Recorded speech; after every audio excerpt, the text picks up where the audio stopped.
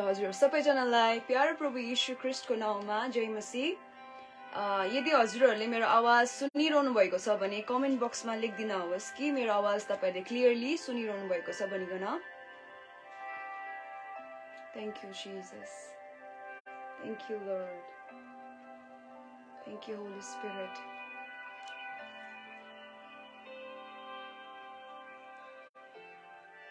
हजुरहरूले मेरो आवाज सुनिरहनु भएको छ भने कमेन्ट बक्समा लेखिदिनुहोस् न नि। Thank you lord, thank you Holi spirit. हुन्छ हजुर सबैजनालाई प्यारो प्रभु येशू ख्रीष्टको नाममा म फेरि पनि तपाईहरुलाई जय मसीह भन्न चाहन्छु। अनि आजको यो वचनको सेवाकाईमा म हजुरहरूलाई हृदयबाट म वेलकम गर्न चाहन्छु, कारण परमेश्वरको आत्मा, पवित्र आत्मा हाम्रो बीचमा हुनुहुन्छ। अनि आजको यो दिन चाहिँ तोकिएको दिन हो। परमेश्वर पवित्र आत्माले यो दिन चाहिँ हामीहरूको निम्ति उहाँले राखिदिनु भएको दिन हो। अनि यो कुरालाई तपाईहरुले विश्वास गर्नुहुन्छ भने आमेन भनेर तपाईहरु त्यहाँ लेख्न सक्नुहुन्छ है। परमेश्वर पिताले यस्तो समयहरूको निम्ति प्रभुको छोरीहरू अनि छोराहरूलाई प्रभुको महिमा अनि राज्यको निम्ति खडा गर्दै हुनुहुन्छ। आउनुहोस् यस समय हामी उहाँको वचनमा हामी जानभन्दा अगाडि हामी केही क्षण आफ्नो आँखालाई बन्द गरेर हामी पवित्र आत्मालाई हाम्रो माझमा हामी स्वागत गर्नेछौँ। तपाईहरु जहाँबाट पनि हेरिरहनु भएको छ यस समय तपाईले त्यो ठाउँबाट प्रार्थना गर्नुहोस् कारण जब पवित्र आत्मा बोल्नुहुन्छ तब त्यस ठाउँमा चाहिँ प्रभुले अवश्य नै कार्य गर्नुहुन्छ जब परमेश्वर पवित्र आत्माले आफ्नो वचनलाई पठाउनुहुन्छ त्यस ठाउँमा परमेश्वरको जीवन त्यस ठाउँमा बग्छ नै बग्छ कारण प्रभुको वचन चाहिँ क्रियाशील छ उहाँको वचन चाहिँ जीवित छ अनि म यो कुरालाई आज विश्वास गर्दछु आज जे कुरा पवित्र आत्माले बोल्न लाग्नु भएको छ त्यो वचनले तपाईहरुको जीवनमा कार्य गर्ने नै छ अनि त्यति मात्र हैन जीवनको नदी चाहिँ तपाईहरुबाट फुटेर निस्कनेछ आमेन आउनुस् यस समय आफ्नो आँखालाई हामी बन्द गर्नेछौं अनि पवित्र आत्मालाई बडो आदरको साथमा हाम्रो बीचमा हामी वेलकम गर्नेछौं Shakarala manderele hiala mandorolobo. Rikatarala mandia karala mastorolobo she grenderelebe. Ribora baba baba shada da da da da da da da. Rimandara kora mandele hele mendurubo shakati. Lezana harala mandere kerelete. Lezurobo shakari anda rakala mando. Liheya lama ya karala ya zurolobo shandara hey. Oh shakatarala mandeneze. Rikatarala mandereleze. Rikarolo moshtana yazia karola mandereze rikandoro boshaka taralaba sukaharon ma फेरि पनि जीवन आएको हुन् प्रभु रिहेन्देरले बेशका taralaba रिओन्दरलबा रिखोरलो बोशका taralaba हालेलुया हालेलुया पवित्र आत्मा हामी तपाईको उपस्थितिलाई हामी एक्नोलेज गर्छौं लर्ड विदाउट यु हामी केही पनि हैन हामी केही पनि गर्न सक्दैनौं प्रभु तपाई बिना म केही पनि छुइन तपाई बिना म केही पनि हैन लर्ड यस समय येशू ख्रीष्ट तपाईको पछाडी मलाई लुकाउन होस् अनि आज जे कुरा तपाईले राखिदिनु भएको छ जे कार्य तपाईले गर्न लाग्नु भएको छ हे पवित्र आत्मा have your will father have your will jesus have your will jesus तपाईले आफ्नो इच्छा पूरा गर्न होस् पवित्र आत्मा तपाईको वचन पठाउन होस् अनि हरेक हृदयहरु चाहिँ जुन चाहिँ हृदयहरु टुटेका छन् प्रभु जुन चाहिँ जीवनहरु चाहिँ ओइलाउँदैछन् प्रभु त्यस ठाउँमा तपाईको हिलिङलाई पठाउनुस् पवित्र आत्मा यो वचन क्रियाशील छ यो वचनले आज शक्तिशाली कुराहरु बन्द भएको ढोकाहरु खोल्दैछ विशेष गरी छोरीहरुको जीवनमा परमेश्वर बन्द भएको ढोकाहरु खोल्दै हुनुहुन्छ परमप्रभु हरेक परमप्रभु जुन चाहिँ ठाउँमा बाटो देखेको छैन त्यस ठाउँमा तपाईले बाटोलाई तयार पार्दै हुनुहुन्छ यो पुस्तामा यस्तो जात यस्तो छोरीहरुलाई यस्तो तपाईको डटर्सहरुलाई तपाईले राइज अप गर्दै हुनुहुन्छ जसले तपाईको निम्ति धादोमा उभिन तयार आज हुनको निम्ति उनीहरु तयारी बनिरहेको छन् पवित्र आत्मा आजको वचनले प्रत्येक तपाईको दास अनि दासीहरुलाई प्रभु आज एन्करेज गरेको हुन् प्रभु उत्साह दिएका हुन् प्रभु तपाईको राज्यमा अघि बढ्नको निम्ति केवल तपाईको नाम उचालेका हुन् तपाई बोल्नुस् पवित्र आत्मा धन्यवाद येशू ख्रीष्टको नाममा आमेन हुन्छ परमेश्वर पितालाई महिमा भएको हुन् आजको दिनमा म यस दिनको निम्ति धेरै दिन अगाडिदेखि म प्रार्थना गरिरहेको थिए अनि प्रभु पवित्र आत्मासँग यस दिनको निम्ति म बातचित गरिरहेको थिए अनि उहाँले धेरै कुराहरु बोल्न भएको छ अनि आज म यो कुरालाई आज विश्वास गर्छु जब पनि पवित्र आत्माले उहाँको वचनलाई पठाउनुहुन्छ त्यो वचनले चाहिँ यति साह्रो शक्तिशाली कार्य गर्छ यो मैले मेरो जीवनमा पनि मैले महसुस गरेको छु जब पनि परमेश्वर पिताले हाम्रो जीवनमा वचनलाई पठाउनुहुन्छ त्यो वचनले हाम्रो जीवनमा यति साह्रो शक्तिशाली कार्य गर्दछ जुन चाहिँ कुरालाई चाहिँ हामीले सोचेको पनि हुँदैन जुन चाहिँ कुरालाई हामीले आफ्नो माइन्डले हाम्रो माइन्ड भित्र हामीले राखेको कुराहरुदेखि पनि बियोन्ड कार्य पवित्र आत्माले वचनद्वारा गर्नुहुन्छ अनि म यो कुरालाई विश्वास गर्छु आज जसरी तपाईले वचन सुनिरहनु भएको छ परमेश्वर पवित्र आत्माले इनर हिलिङलाई पठाइरहनु भएको छ इनर हिलिङलाई प्रभुले पठाइरहनु भएको छ अनि आज हामी चर्चा गर्न लागेको छोरीको नाम चाहिँ हो एस्थर आज हामीले बातचित गर्न लागेको छोरीको नाम चाहिँ हो एस्थर अनि तपाईहरुले मसँग तपाईहरुको हातमा बाइबल छ भने तपाईहरुले एस्थरको पुस्तकलाई मसँग खोल्न सक्नुहुन्छ म एस्थरको डल्लै कथा भन्दिन इतिहास हो यो कुरा घटना हो घटेको कुरा हो अनि म तपाईहरुलाई सबै भन्ने सायदै मलाई यो समय नहोला तर म तपाईहरुलाई जतिसम्म बुझाउन सक्छु है म प्रयास गर्नेछु अनि तपाईहरुले एकचोटी चाहिँ एस्थरको पुस्तक डल्लै तपाईहरुले पढ्न होस् ताकि तपाईहरुले पनि त्यो अन्डरस्ट्यान्डिङ है तपाईहरुको त्यो समझ चाहिँ खोलिएका हुन् यो पुस्तकलाई पढ्दै गर्दा पवित्र आत्माले के कुरा भन्न चाहिरहनु भएको छ जब पनि तपाईले एस्तर रानीको कुरालाई सुन्दै गर्दा मलाई लाग्छ है एस्तर रानीको कुरा सुन्दै गर्दा हामी एकदमै एउटा ग्ल्यामरको रूपमा एस्तर रानीलाई हामी हेर्ने गर्छौं एस्तर रानीलाई हामी कस्तो प्रकारले हेर्छौं भने wow she was a queen जुन चाहिँ क्वीन चाहिँ ब्रेभरीको साथमा एकदम साहसको साथमा आफ्नो जातिको लागि खडा भएको कुरालाई बाहिरको पिक्चरलाई मात्रै हामी हेर्ने गर्छौं अनि जब पनि रानी एस्टरको बारेमा हामी पढ्छौं तब के हुन्छ भन्दाखेरिको चाहिँ हाम्रो हृदयमा के हुन्छ wow what a brave woman है एउटा यस्तो स्त्री जुन चाहिँ स्त्री यति साह्रो साहसिलो छ भने हामीले बाहिरको खोल्ला मात्रै हेरेको हुन्छौं तर हामीले यो कुरालाई हामीले हेरेको हुँदैन कि रानी एस्तर चाहिँ कस्तो बाटोबाट भएर जानु पर्यो अनि कुन चाहिँ जग्गाबाट रानी एस्टरलाई चाहिँ परमेश्वरले बुलावट दिनु भएको अनि उ कस्तो कस्तो ठाउँबाट भएर उ त्यो रानीको पदसम्म पुग्नु पर्यो त्यो कुरालाई हामीले धेरैचोटि हामीले भुलिरहेको हुँदछौं तर आज यस समय हामी रानी एस्टरको बाहिरी रूप त्यो एउटा रानीको पोजिसनलाई मात्रै हामी हेर्ने छैनौं तर रानी एस्टर त्यस ठाउँमा त्यो पोजिसनमा पुग्न भन्दा अगाडि उहाँले कस्तो कुरालाई झेल्नु भएको थियो अनि उहाँ कस्तो बाटोबाट भएर जानु पर्यो अनि अन्तमा त्यो ठाउँमा पुगेर रानी एस्टरले कस्तो कार्य गर्नु भएको छ हामी त्यो कुरालाई हामी हेर्नेछौं तपाईहरुले मसँग एस्टरको पुस्तकलाई तपाईले खोल्न सक्नुहुन्छ हामी अलिकति हिस्टोरिकल ब्याकग्राउन्डलाई हामी हेर्नेछौं रानी एस्टर रानीको अलिकति हिस्टोरिकल ब्याकग्राउन्ड यो बुक कहिले लेखेको अनि इतिहासलाई पल्टाएर हेर्यो भने यो रानी एस्टरको किताब चाहिँ 3rd अनि 2nd सेन्चुरी भित्र बीसी है बिफोर क्राइस्ट यीशु ख्रीष्ट आउन भन्दा अगाडि 3 अनि 2 शताब्दी भित्र चाहिँ यो किताब चाहिँ लेखिएको भनेर चाहिँ धेरै हिस्टोरियन उनीहरूले भन्ने गर्दछ अनि यो बुक अफ एस्टर चाहिँ कहाँनिर यो घटना चाहिँ घटेको भन्दाखेरिको चाहिँ सुसा भन्ने ठाउँ जुन चाहिँ ठाउँ चाहिँ अहिलेको मोडर्न इरान हो है जुन चाहिँ ठाउँ चाहिँ अहिलेको मोडर्न इरान हो हामीलाई थाहा छ नि इरान देशको बारेमा अनि त्यो ठाउँमा चाहिँ यो इतिहास यो घटना चाहिँ घटेको कुरा हामीलाई थाहा छ हामीलाई थाहा अब हामी यो कुरालाई अलिकति हेर्दै हामी जानेछौं हामी अलिकति भित्र पस्नेछौं रानी एस्टरको बारेमा हामी हेर्दै जाँदाखेरिको चाहिँ तपाईहरुलाई थाहा छ हामी एस्टर 1 को 1 अध्यायमा हामी हेर्दै गर्दा यहाँ के लेखेको छ भने चाहिँ यहाँ वर्णन गरिएका घटनाहरू आसुरस राजाका पालामा भएका थिए तिनी त्यही आसुरस थिए जसले भारतवर्षदेखि लिएर कुश देशसम्म 127 प्रान्तहरूमाथि राज्य गर्थे त्यसबेला तिनी आफ्नो राजधानी सुसनको राजसिंहासनमा विराजमान थिए तिनको शासनको दोस्रो वर्षमा तिनले आफ्ना सबै अफिसर र भाडादारहरूलाई एउटा ठूलो भोज दिए औ जब तिनका फारसी र मादी सेनाका प्रतिष्ठित मानिसहरू र प्रान्तका प्रदेशपालहरू तिनको सामने उपस्थित थिए तब तिनले धेरै दिनसम्म अर्थात 180 दिनसम्म आफ्ना राज्यका धन सम्पत्ति र आफ्ना रफ र ऐश्वर्य देखाए सो आसुरस राजाको राज्यको पालमा चाहिँ रानी एस्टर बुकमा के लेखेको छ भने त्यो टाइममा चाहिँ राजा आसुरसले चाहिँ एउटा ठूलो फिस्ट राखेको छ एउटा ठूलो भोज है मानिसहरूलाई देखेको छ त्यो प्रान्तको त्यो राज्यको अफिसर्सहरू जो ठूलो पोस्टमा थियो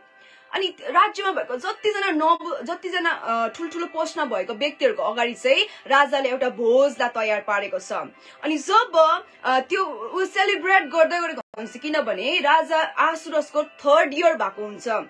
त्यस ठाउँमा राजा आसुरसले राज्य गरेको तेस्रो वर्ष पुगेको हुन्छ अनि त्यस बेला चाहिँ राजा आसुरसले चाहिँ एउटा ठूलो फिस्टलाई चाहिँ घोषणा गरेको हुन्छ अनि त्यो फिस्टमा चाहिँ त्यो भोजको समयमा चाहिँ उहाँले चाहिँ ठूलो मानिसहरूलाई ठूलो औदामा भएको अफिसर्सहरूलाई चाहिँ त्यस ठाउँमा बोलाएको हुँदछ अनि तपाईले मुनि पढ्दै जानुभयो भने तपाईले के कुरालाई देख्नुहुन्छ भन्दाखेरिको चाहिँ एस्तर 1 को 12 पदलाई म पढ्न गइरहेको छु यहाँनिर यसरी लेखिएको छ 11 पद मानिसहरू र अफिसरहरूको सामने रानी बस्तीलाई राजकीय सिरपेच लाएर आफ्नो सौन्दर्य देखाउनलाई ल्याउनु भनी हुकुम गरे किनभने तिनी असाध्य सुन्दरी थिइन् राजा आसुरसको श्रीमती रानी बस्ती चाहिँ यति साह्रो ब्युटिफुल थियो रे जसले पनि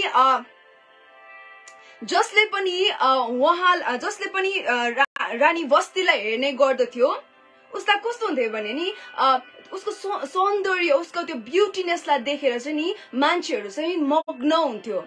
अनि राजा आसुरसले चाहिँ एउटा रिक्वेस्ट गर्छ रानी वस्तीलाई कि आएर चाहिँ आफ्नो सौन्दर्य आफ्नो ब्युटीनेस चाहिँ ती मानिसहरू कहाँ ल्याएर देखाउन् भनेर चाहिँ एउटा रिक्वेस्ट गरेको छ राजाले एउटा कमान्ड गरेको छ राजाले तर के भएको छ भने नि रानी वस्तीले चाहिँ राजाको कमान्डलाई राजाको हुकुमलाई चाहिँ इग्नोर गरेको छ रिजेक्ट गरेको छ रेफ्युज गरेको छ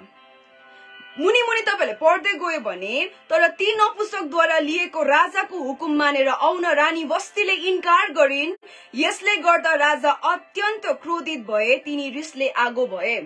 हामीलाई थाहा छ एउटा राजा अनि रानीको पदको अलिकति भित्र एउटा सम्बन्ध थियो उनीहरूको बीचमा राजा आसुरस चाहिँ पति थियो अनि रानी वस्ती चाहिँ पत्नी थियो पति अनि पत्नीको सम्बन्धलाई हामी च्याप्टर 1 मा हामी भेटाउँछौं पतिले के कुरालाई बताइरहेछ के कुरा गर्नु भनेर कमान्ड गरिरहेको छ तर पत्नीले त्यो कुरालाई रिजेक्ट गरेको कुरालाई हामी त्यहाँनिर देख्दछौं तपाईहरुले मसँग खोल्न सक्नुहुन्छ यहाँनिर तपाईले एफएसी 5 को 22 अनि 23 मा यसरी लेखिएको छ तपाईले मसँग खोलेर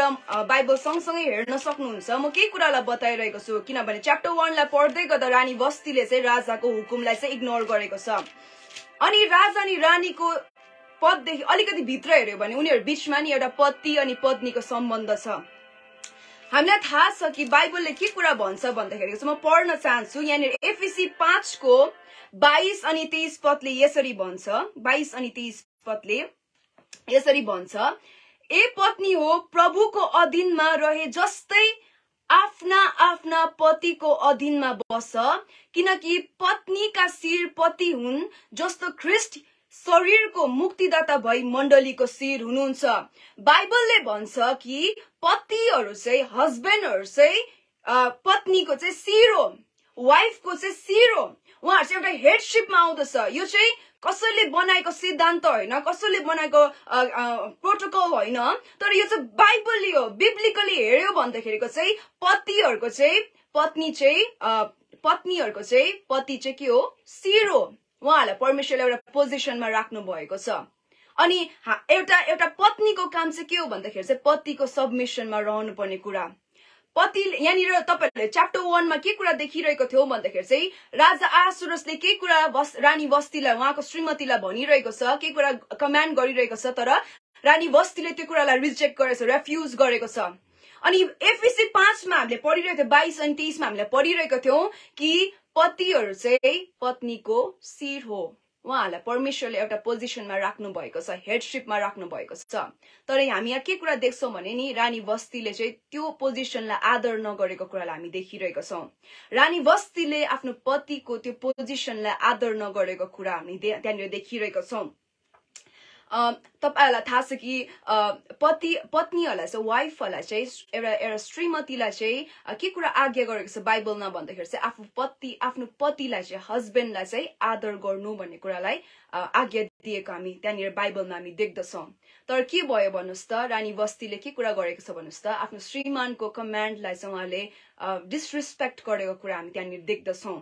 जब रानी वस्तीलाई हामी हेर्यो भने हितोपदेश 31 को 23 मा के कुरा म पल्टाएर म पढ्न चाहन्छु हितोपदेश तपाईले मसँग खोल्न सक्नुहुन्छ हितोपदेश 31 को 23 पदमा यहाँ यसरी लेखिएको छ शाखाथाराला मान्देरेले thank you Jesus thank you lord thank you Jesus हालेलुया यहाँनिर यसरी लेखिएको छ हितोपदेश 31 को 23 पदमा तिनका पति शहरको मूल ढोकाका शहरका बुढा प्रधानहरूसँग बस्दा सबैका बचमा तिनी लोकप्रिय हुन्छन् यहाँनिर के कुरा भन्दछ भन्दै चाहिँ नि एउटा भर्चुअस वुमनको चाहिँ हस्बेन्ड चाहिँ के हो भन्नुस् त शहरहरुको बीचमा पनि एउटा आदरको एउटा रेस्पेक्टको आदरको एउटा पोजिसनमा चाहिँ यहाँनिर दिएको छ तपाईले हितोपदेश तपाईले पढ्न सक्नुहुन्छ भर्चुअस वुमनलाई चाहिँ भर्चुअस वुमनको हस्बेन्ड चाहिँ के भनेको छ भन्नुस् त म फेरि पनि पढ्न चाहन्छु यहाँनिर तपाईले पढ्न सक्नुहुन्छ हितोपदेश 31 को 23 पदमा यसरी लेखिएको छ तिनका पति शहरको मूल ढोकाका शहरहरूका बुढा प्रधानहरूसँग बस्दा सबैका बीचमा भनेको छ एभ्रीवन त्यो सहरको हरेक बुढा प्रधान हरेक मानिसहरुको बीचमा चाहिँ तिनको पति चाहिँ के अरे यहाँ के लेखेको छ तिनी लोकप्रिय हुन्छन् सो के कुरा भयो भन्दाखेरि चाहिँ अब यहाँ एउटा रेपुटेसनको कुरा आइरहेको छ जब तपाईले एस्थरको पुस्तक है एस्थरको पुस्तकमा 1 को यहाँनिर 11 अनि 12 मा के कुरा घटना घटेको छ भन्दाखेरिको चाहिँ नि रानी वस्तीले चाहिँ आफ्नो श्रीमानको कमान्डलाई आज्ञालाई रिजेक्ट मात्रै गरेन तर के भयो भन्नुस् त त्यहाँनिर त्यो भोजको समयमा नि राजाको त्यो दरबारमा चाहिँ नि धेरै ठुलठुलो मानिसहरु त्यस ठाउँमा आएको थियो धेरै ठुलठुलो औदाको पुरुषहरु त्यस ठाउँमा आएको थियो अब के कुरा भयो भन्नुस् त यहाँ बाइबलमा हामीले हितोपदेशमा हामीले पढिरहेको थियौं अब के भयो भने चाहिँ नि आहासुरस राजाको रेपुटेसन चाहिँ दाउमा लागेको छ एउटा श्रीमतीको हातमा छ आफ्नो पतिको रेपुटेसन आफ्नो पतिको इज्जत चाहिँ प्रोटेक्ट गर्नु कि नगर्नु एउटा श्रीमतीको हातमा छ यहाँ के भयो भन्नुस् त रानी वस्तीको एउटा सानो मिस्टेकले गर्दाखेरि अब त्यहाँ एन्टायर त्यो दरबार भित्र भएको मानिस पुरुषहरुको बीचमा नि रासुरसको रेपुटेसन चाहिँ दाउमा लागिरहेको छ सो यहाँबाट हामी के कुरा सिक्न सक्छौं भन्दाखेरि चाहिँ नि एउटा भर्चुअस वुमनले चाहिँ नि एउटा प्रमुख ईश्वरीय स्त्रीले चाहिँ नि आफ्नो पतिको रेपुटेसनलाई आफ्नो पतिको इज्जतलाई जोगाउनु जानेको हुँदछ तर रानी वस्ती त हेर्दा बाहिरबाट सुन्दर थियो यहाँ बाइबलमा अघि हामीले पढिरहेको थियौं रानी वस्ती हेर्दा यति साह्रो ब्युटीफुल थियो अरे तर के हो भन्नुस् त ब्युटी विदाउट विजडम थियो रानी वस्ती उ सुन्दर त थियो तर उसकोमा बुद्धि थिएन उसकोमा ज्ञान थिएन उले के कुरा गर्दैछ त्यसको लास्टमा रिजल्ट कस्तो हुन्छ भन्ने कुरालाई रानी वस्तीले बुझेको छैन यहाँ उ एकदमै प्राइडमा आफ्नो सुन्दरताको घमण्डमा आफ्नो सेल्फ प्रिजर्भेसनमा उ रानी वस्ती आफ्नो ठाउँमा बसेको छ अडेर तर उसको काम थियो कि म चाहिँ आफ्नो पतिले भनेको कुरालाई सुनेर चाहिँ म त्यस ठाउँमा चाहिँ आफ्नो राजकीय है एउटा रोयल गार्मेन्ट एउटा क्वीनले लगाउनु पर्ने पोशाकलाई लगाएर चाहिँ म मेरो पतिको रेपुटेसनलाई मेरो पतिको एउटा इज्जतलाई चाहिँ मैले अझै धेरै के गर्नुपर्छ मैले जोगाउनु पर्छ मानिसहरुको अगाडि तर यहाँ के भन्छ त्यसको ठीक अपोजिट चाहिँ रानी वस्तीले गरेको छ अनि त्यसले गर्दा म आज तपाईहरुलाई म उत्साह दिन चाहन्छु वचनले भन्छ जसले श्रीमती पाउँछ है जसले खोज्छ he who finds wife भनेको छ जसले श्रीमती असल श्रीमती अथवा त्यो स्त्री चाहिँ गॉडली छ यानी रानी वस्ती के कस्तो थियो भन्नुस् त श्रीमती त थियो नि तर उ गॉडली वाइफ थिएन उ त एउटा श्रीमतीको दर्जामा त थियो नि तर एउटा गॉडली वाइफ हुनै सकेको छैन यहाँनिर उ बाहिर रूपमा सुन्दर थियो तर उ भित्र विजडममै थिएन जुन चाहिँ कुराले गर्दा नि लास्टमा के भयो भन्नुस् त रानी वस्तीले नै ठूलो अपर्चुनिटीलाई गुमाएको छ ठूलो मौकालाई गुमाएको छ यहाँ म पढ्न चाहन्छु हितोपदेश 14 को 1 पदमा यसरी लेखिएको छ तपाईले मसँग खोल्न सक्नुहुन्छ हितोपदेश 31 को हितोपदेश 14 को 1 पद म पढ्न चाहन्छु 14 को 1 पदमा यसरी लेखेको छ बुद्धिमान स्त्रीले आफ्नो घर निर्माण गर्छ तर निर्बुद्धि स्त्रीले आफ्नै हातले त्यो भत्काउँछ म फेरि पनि पढ्न चाहन्छु बुद्धिमान स्त्रीले आफ्नो घर निर्माण गर्छ तर निर्बुद्धि स्त्रीले आफ्नै हातले त्यो भत्काउँछ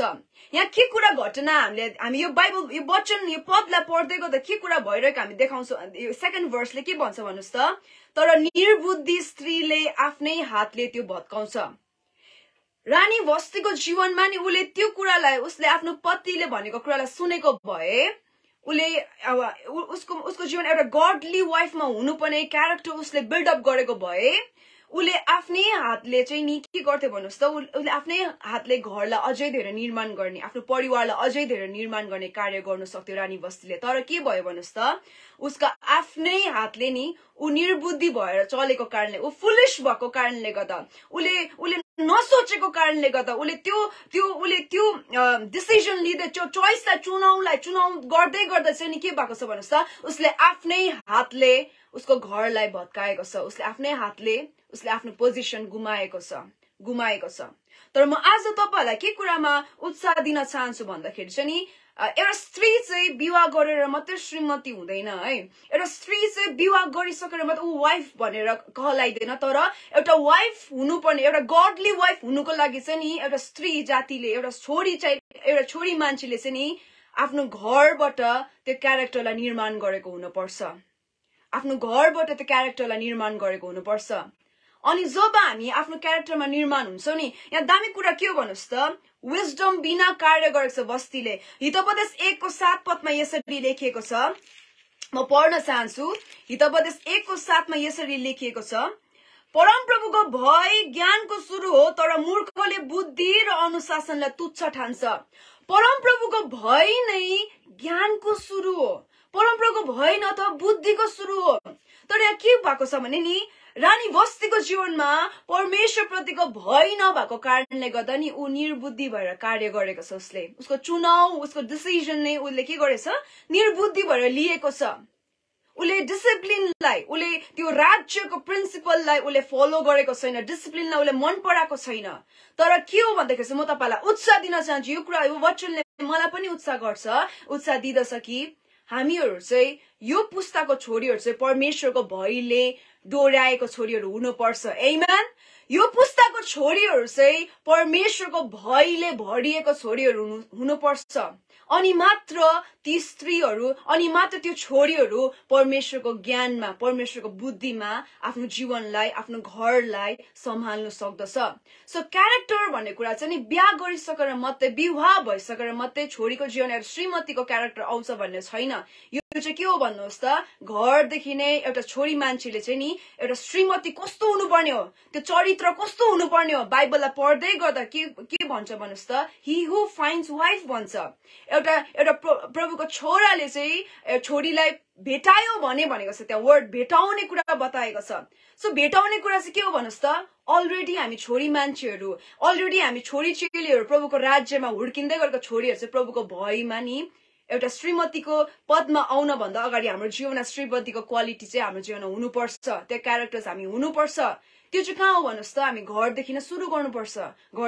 गर्नुपर्छ तर रानी वस्तीले चाहिँ यो कुरामा ऊ फेल खाएको छ यो कुरामा रानी वस्ती फेल खाएको छ अनि यसको रिजल्ट के आयो भन्नुहोस् त यसको रिजल्ट के आयो भने रानी वस्तीले आफ्नो पोजिसन गुमाएको छ रानी वस्तीले चाहिँ आफ्नो पोजिसन गुमाएको छ ऊ रानीको औदामा थियो तर एउटा डिसिजनले एउटा उसको निर्णयले नि उलाई पतन उसको जीवनमा पतन आएको छ अब के हो भयो भने भन्दाखेरि म फेरि पनि यहाँ तपाईहरुको ध्यानलाई एस्थरको किताबमा म लान चाहन्छु एस्थर तपाईले त्यहाँ एस्थरको पुस्तक 1 मा तपाईले 1 को म पढ्न चाहन्छु 7 पदलाई म पढ्न चाहन्छु है तपाईले मसँग एस्थरको पुस्तक 1 को सरी मलाई क्षमा गरिदिनुहोस् 1 को 19 पदलाई यहाँ यसरी लेखेको छ यदि हजुरको इच्छा भए हजुरबाट एउटा यस्तो सही उर्दी निकालियोस् कि औ त्यो फरिसी र मादीहरूको ऐन कानूनमा कहिले रद्द नहुने गरी लेखियोस् वस्ती फेरि कहिले राजा आसुरसको सामने देखा पर्न नपाउन् भन्ने राजाज्ञा पनि निकालियोस् और राजाले उहाँको सट्टामा उहाँ भन्दा अझै योग्यको स्त्रीलाई रानीको स्थानमा दिबक्सियोस् आमेन अब यहाँ के कुरा भएको छ भने नि रानीको ठाउँलाई रानी वस्तीको पोजिसनलाई हटाएर नि रानी वस्ती भन्दा पनि अझै धेरै योग्य अझै त्यो पदमा पुग्ने स्त्रीलाई अब खोज्नको निम्ति राजा आसुरसले यस्तो औदीलाई त्यहाँनिर निकालेको छ यो रुल्सलाई निकालेको छ अनि जब तपाईले च्याप्टर 2 लाई हेर्नुहुन्छ एस्थर 2 को 2 मा हेर्नुहुन्छ भने नि अब के भएको छ भन्नुस् त त्यहाँनिर राजा आसुरसले नि त्यहाँनिर यो रुल पास भइसकेर नि के भएको छ भने नि त्यो सुसन ठाउँभरिको कन्या केटीहरूलाई चाहिँ को चाहिँ राजाको योग्यको श्रीमती हुन सक्छ भनेर त्यहाँनिर खोज्न थालेको छ अब दामी कुरा हेर्नुहोस् है च्याप्टर 2 मा चाहिँ रानी एस्थरको चाहिँ त्यहाँनिर के हुन्छ एन्ट्री हुन्छ मलाई मनपर्ने पद च्याप्टर 2 हो यहाँनिर के लेखेको छ भने चाहिँ यो च्याप्टरलाई म तपाईहरुलाई यो च्याप्टरको भित्र लान भन्दा अगाडि एस्थर रानीको नाउँ एस्थरको मिनिङ के हो रानी एस्थरको मिनिङ चाहिँ के हो भन्दाखेरि चाहिँ लुकाएको अनि अर्को चाहिँ के हो भन्नुस् त तारा भनेको स्टार एउटा चाहिँ लुकाएको हाइड गरेको अर्को चाहिँ हो स्टार अर्को चाहिँ तारा अनि हामी एकदमै केयरफुल हुनुपर्छ जब पनि हामीले आफ्नो नाउँहरु राख्छौं आफ्नो परिवारमा नानीहरुको नाउँ राख्छौं किन नामले चाहिँ डेस्टिनीलाई बोकेको हुन्छ नामले चाहिँ नियतिलाई बोकेको हुन्छ यानी एस्थर रानीको मिनिङ के हो भन्नुस् त लुकाएको अनि अर्को चाहिँ के हो स्टार एउटा शाइन हुने है एउटा ताराको रूपमा चाहिँ मिनिङ दिएको छ। अब म तपाईहरुलाई च्याप्टर 2 मा लगिरहेको छु। च्याप्टर 2 मा गएर हामी हेर्यौं भने नाम अनुसारको कार्य यस ठाउँमा भएको छ। राजधानी म पढ्न चाहन्छु 5 पदलाई 2 को 5 लाई। राजधानी सुसनमा मर्दकै नाउँ भएका एक यहुदी थिए। तिनी याइरका छोरा बेन्यामिन किसका छोरा सिमीका नाति थिए।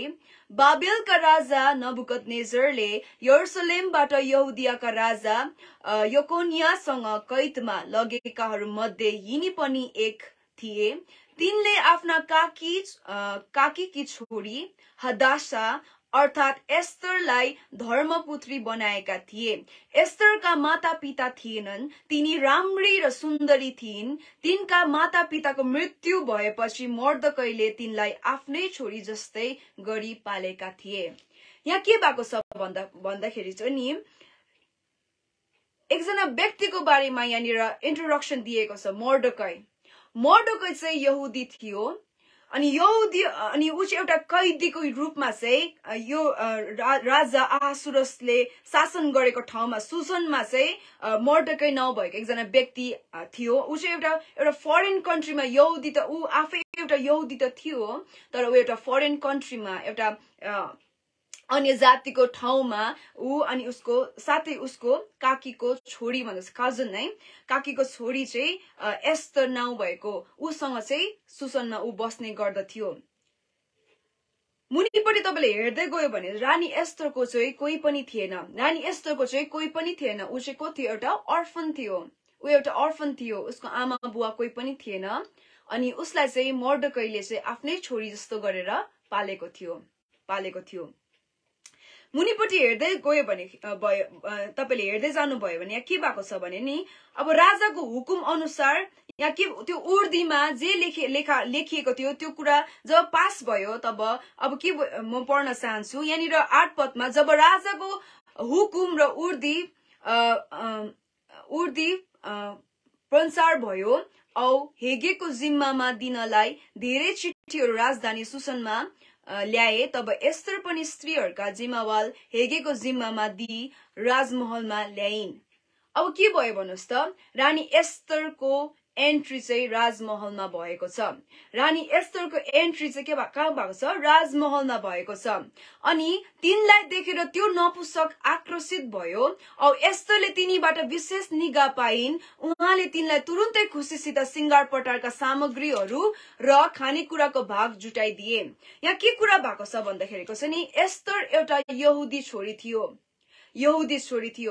एस्थर एउटा यहुदी छोरी थियो तरै पनि ऊ कहाँ गएको छ? अब राजा आहासुरसको राजमहलमा गएको छ। अनि त्यहाँ एउटा कम्पिटिसन भएको छ कन्याहरूको बीचमा, भर्जिन्सहरूको बीचमा एउटा कम्पिटिसन भएको छ। अनि ती मध्येमा चाहिँ राजा आहासुरसले चाहिँ अब मेरो योग्यको पत्नी चाहिँ को हुन सक्छ भनेर त्यहाँनिर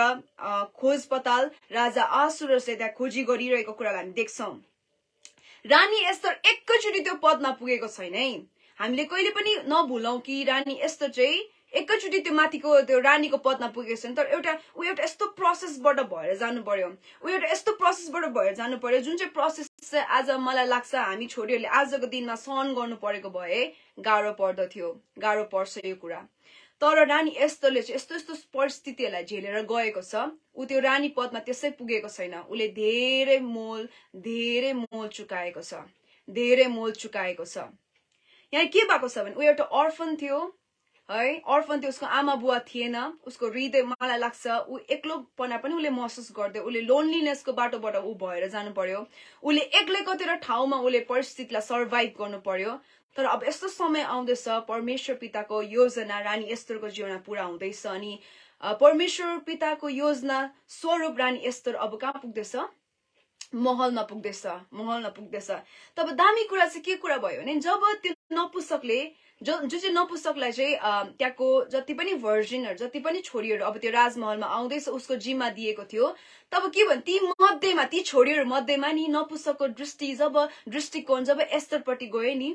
तब एस्थरले तुरुन्तै इन्स्टेन्टली त्यो नपुंसकको निगाहलाई प्राप्त गरेको छ, फेभरलाई प्राप्त गरेको छ।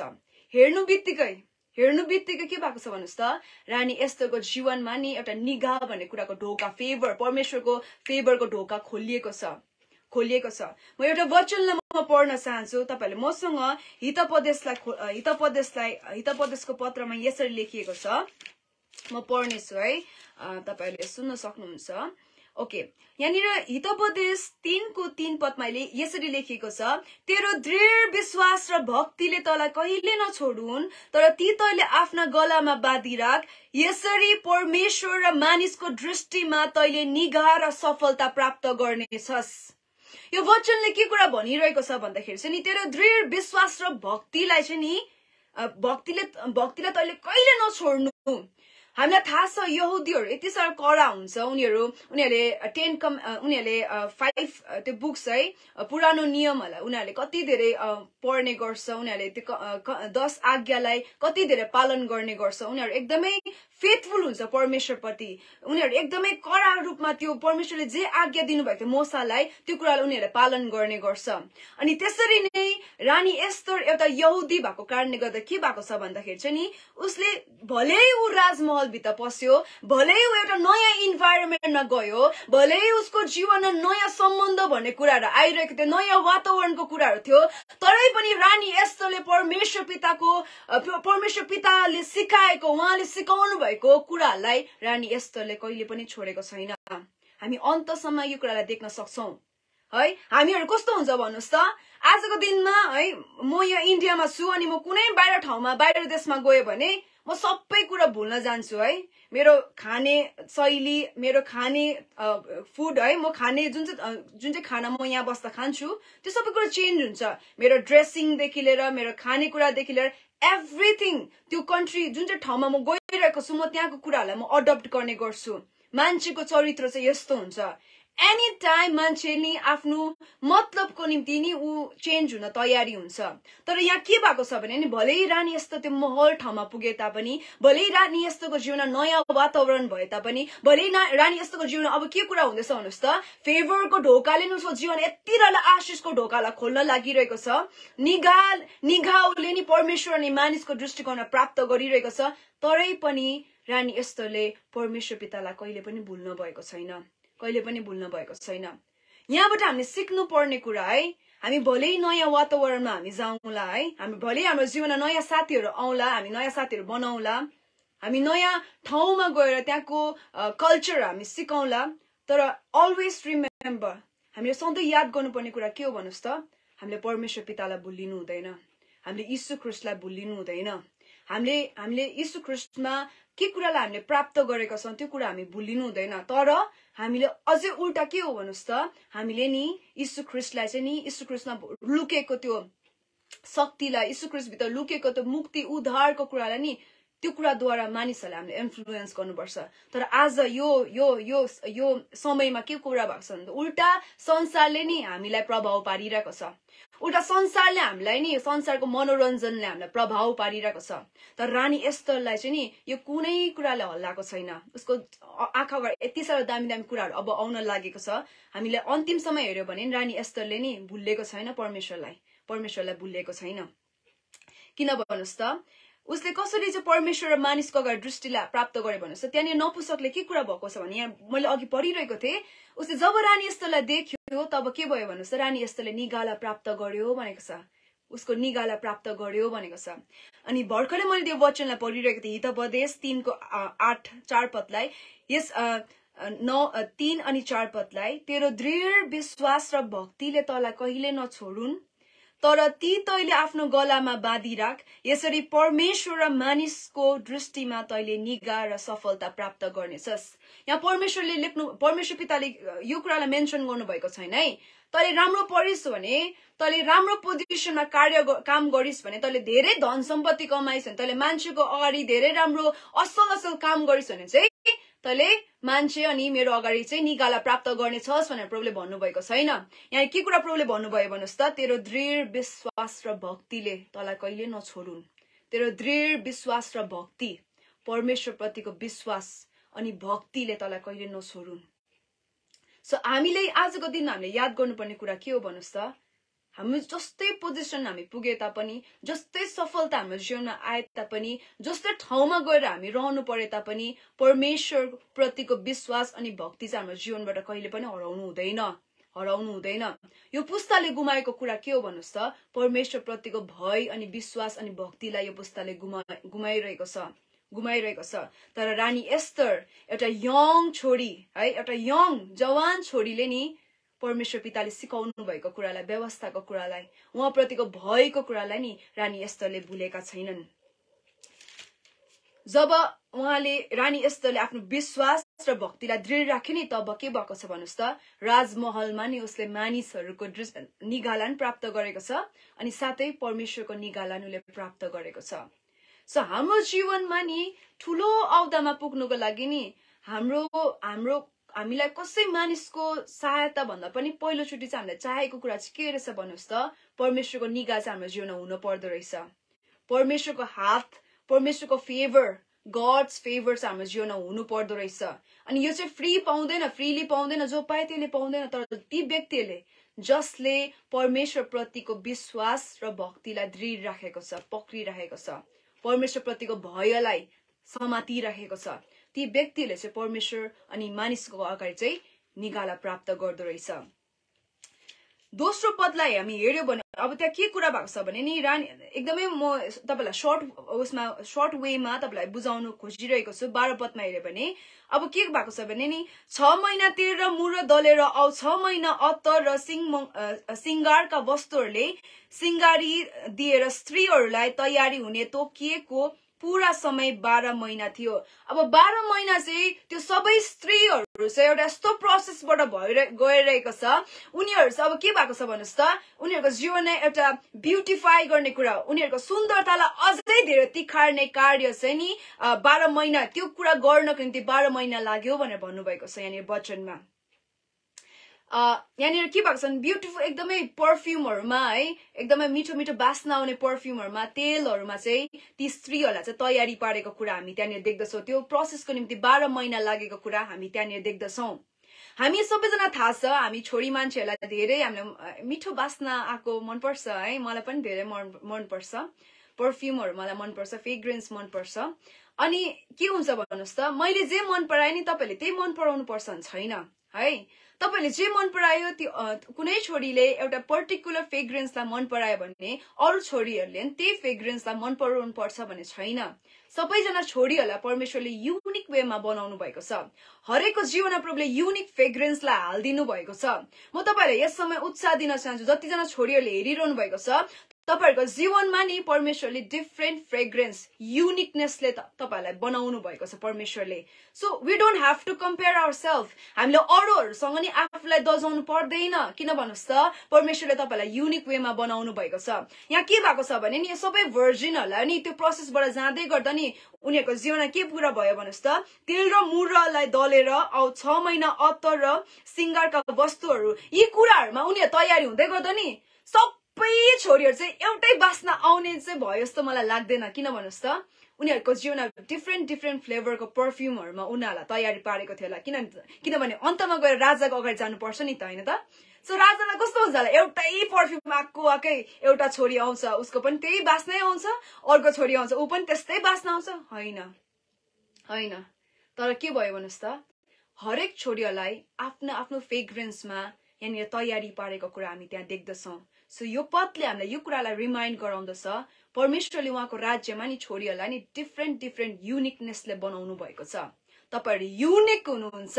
तपाई जस्तो अरु कोही पनि हुन सक्दैन सोच्नुस् त कतिको बहुमूल्य हुनुहुन्छ तपाईहरु यीशु ख्रीष्टको अगाडि जब जानुहुन्छ नि तपाईहरुलाई यीशु ख्रीष्टले एउटै रूपले तिमी पनि एउटै तिमी पनि एउटै तिमी पनि एउटै भने कहिले हेर्नुहुन्न तर परमेश्वरले नि तपाईलाई युनिकनेसले बनाएको कारणले गर्दा यीशु प्रभुले तपाईलाई हेर्ने पर्सपेक्टिभ डिफरेन्ट छ सो के हो संसारले हेर्दा एउटै स्त्री देख्दो होला नि संसारले हेर्दा स्त्रीहरु छोरीहरु भनेर भन्ला तर के हो भन्नुस् त सृष्टिकर्ताको अगाडि नि तपाईहरु युनिक हुनुहुन्छ अनि तपाईहरु प्रेसियस हुनुहुन्छ अनि तपाई जस्तो अरु कोही पनि छैन दामी कुरा तपाई जति जन छोरीहरु हुनुहुन्छ म आज तपाईलाई उत्साह दिन चाहन्छु आफैलाई अरु जस्तो बनाउनु नखोज्नुस् है अहिले के भएको छ भन्नुस् सबैजना कोरियन जस्तो हुनुपर्छ है बीटीएस कुनिके अहिले पुरा निक्लेको छ शैतानले चाहिँ नि हाम्रो इमेजहरुलाई दबाउँदैछ थाहा गर्दै हुनुहुन्छ शैतानले नि हाम्रो इमेजहरुलाई दबाउँदैछ प्रभुको चरित्रमा बनिएको तिमी युनिक छौ भन्ने कुरालाई नि शैतानले दबाउँदैछ सबैजना एउटै हुनु खोज्दैछ अहिले किन भन्नुस् त संसारले यति सारा इन्फ्लुएन्स गरिसकेको छ कि छोरीहरुले नि आफू भित्र भएको युनिकनेसलाई नै भुलिसकेको छ म चाहिँ उ जस्तो भयो भने चाहिँ मलाई सोसाइटीले मलाई मान्छेले एक्सेप्ट गर्छ भने त्यो पर्सपेक्टिभ धारणालाई राखिसकेको छ माइन्डमा म चाहिँ त्यो मोडल जस्तो भयो भने म चाहिँ त्यो एक्ट्रेस जस्तो भयो भने चाहिँ संसारले मलाई मन पराउँछ भन्ने कुरालाई नि छोरीहरुले माइन्डमा राखेको छ तर यो चाहिँ नि डिसेप्सन हो शैतानले तपाईहरु भित्र भएको युनिकनेसलाई मार्न खोजिरहेको छ तर म आज तपाई छोरीहरुलाई म भन्न चाहन्छु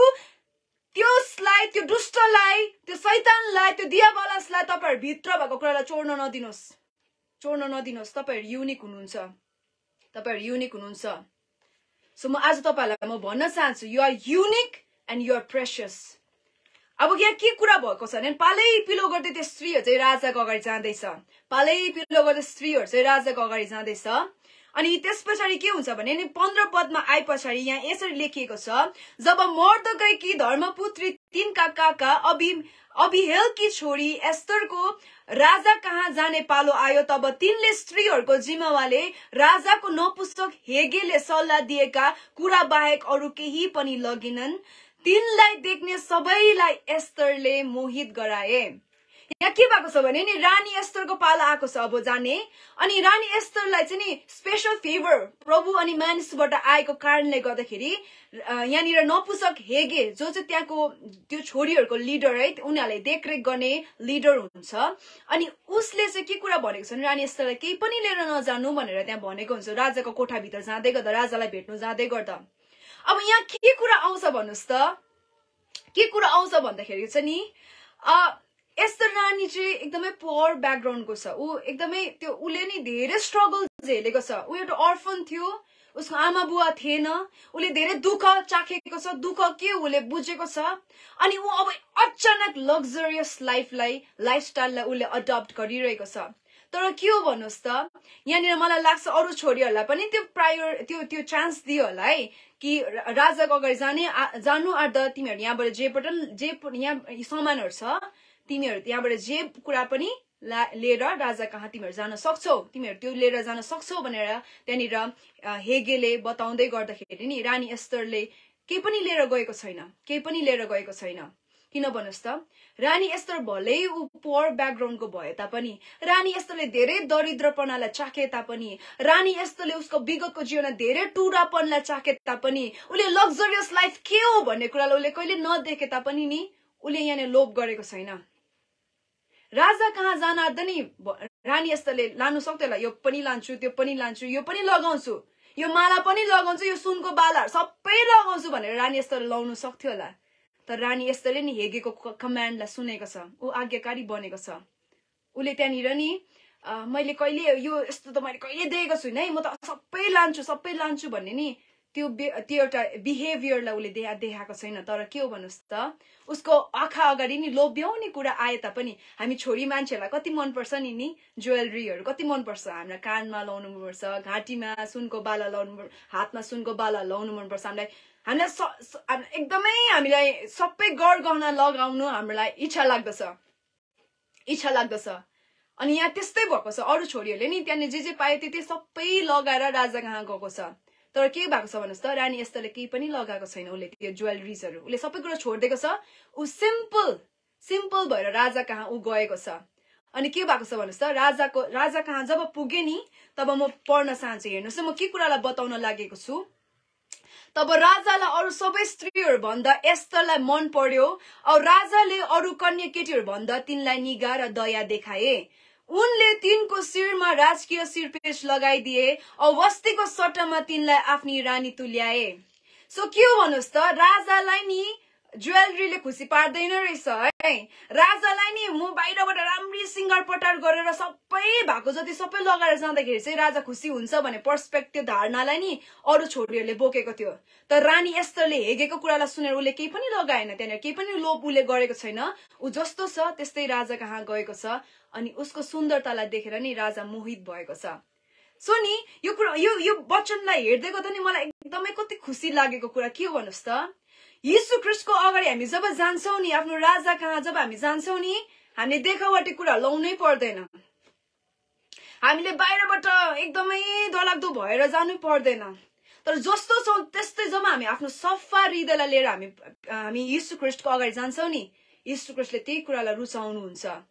भन्नु खोजेको चाहिँ सिम्प्लिसिटी एउटा सिम्पल है एउटा रानी यस्तो सिम्पल भएर राजाको अगाडि गएको छ अनि त्यति नै खेर राजा उसको सुन्दरतामा देखेर उसको सुन्दरतालाई देखेर नि राजा मोहित भएको छ सो के हो भन्नुस् त यीशु ख्रीष्टलाई नि बाहिरको कुराले नि खुसी लाग्न सक्दैन है अरु छोरीहरुले के सोच्यो भन्नुस् त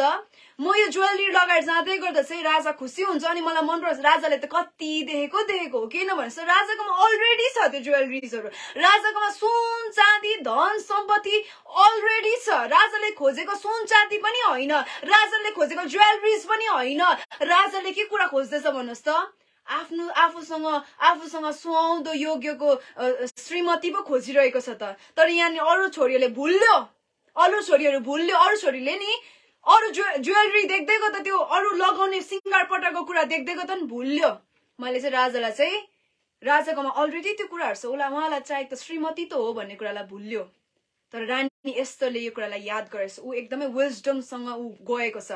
उ सिम्पल भएर गएको छ अनि जब उ सिम्पल भएर गए नि उ जस्तो छ त्यस्तै भएर गए नि किन भन्नुस् त त्यो 6 महिना त्यो 12 महिना 12 months was enough for Esther 12 महिना त्यो तेल र सिंगारको कुराहरु सिंग्रिनुको नि it was like more than enough for Esther त्यो 12 महिना चाहिँ एस्तर रानीको लागि चाहिँ more than enough थियो किन ती अरु स्त्रीहरुले भुल्यो कि म चाहिँ 12 महिना मेरो त सुन्दरताको ट्रिटमेन्ट भएको छ 12 महिना भएको छ तर उनीहरुले त्यो सबैको त्यो प्रोसेसलाई भुल्यो अनि उनीहरु के भयो भन्छ ज्वेलरीहरुपट्टि लाग्नु गयो मैले यो ज्वेलरी लगाए भने चाहिँ राजा मोहित हुन्छ म त यो पनि लान्छु त्यो पनि लान्छु तर नि रानी एस्थरलाई के कुरा भयो रियलाइज भयो भन्नुस् त 12 months was like more than enough for me जुन चाहिँ ट्रेनिङ जुन चाहिँ प्रोसेसबाट उ भएर जानु पर्यो नि त्यो उसको लागि मोर देन इनफ थियो उसको सुन्दरतालाई अझै धेरै सुन्दर बनाउनको निम्ति यहाँ के भएको छ जब उ गएको छ नि राजाको अगाडि राजाको निगाह अनि दयालाई रानी एस्थरले प्राप्त गरेको छ अनि यति साह्रो सुन्दर भेटाएको छ रानी एस्थरलाई कि त्यसै गरी राजा आहासुरसले नि रानी एस्थरको निम्ति एउटा शिरपेचलाई क्राउनलाई ल्याएर चाहिँ के गर्दैको छ भन्नुस् त रानी एस्थरको शिरमा लगाएर उलाई रानी घोषित गरेको छ रानी एस्थरले उ लोभिएन त्यो बाहिरको कुरामा उले के कुरालाई फोकस राख्यो भन्नुस् त म राजाको अगाडि जान पर्छ म एउटा असाइनमेन्टमा छु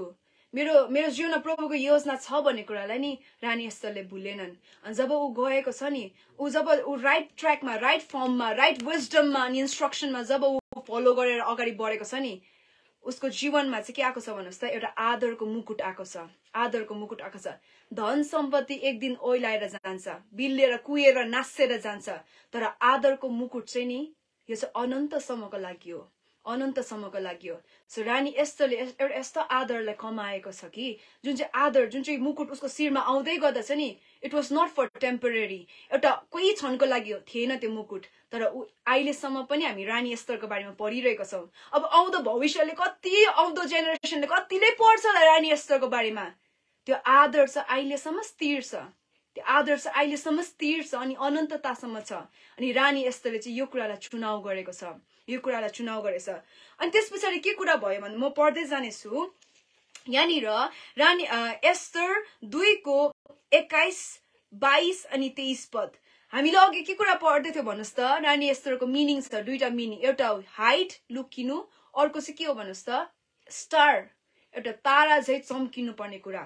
अब त्यो नाउँको एउटा चरित्रलाई चाहिँ रानी एस्थरको जीवनमा हामी त्यहाँ देख्दछौं त्यसैले गर्दा तपाईहरुले पनि नाम राख्दाखेरि आफ्नो परिवारमा छोराछोरीहरुको नाम राख्दाखेरि एकदमै होशियारसँग राख्नुहोस् किन भन्नुस् त नामले चाहिँ डेस्टिनीलाई क्यारी गरेको हुँदछ डेस्टिनीलाई नियतिलाई बोकेको हुँदछ अब यहाँ के भयो भन्दैछ नि एक दिन जब मर्दकै राजदरबारमा उपस्थित थिए तब राजाका 2 जना नपुसक मूल ढोकामा द्वारपालहरू बिगतान र तेरेसले असन्तुष्ट भएर राजा आसुरसलाई मार्ने षड्यन्त्र रचे। यो कुरा मर्दकैले थाहा पाए रानी एस्थरलाई भनिदिए औ रानीले मर्दकैको नाउँ लिएर राजालाई यो कुरा बताइदिए। म यतिसम्म राख्न चाहन्छु। एस्थर 2:21 अनि 22 पदमा म तपाईहरुको ध्यानलाई लगिरहेको छु।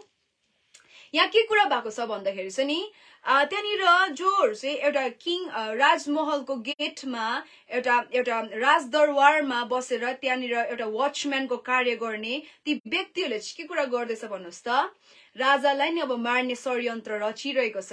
राजालाई मार्ने षड्यन्त्र रचिरहेको छ। तर जब मर्दकैले यो कुरालाई थाहा पाउँछ,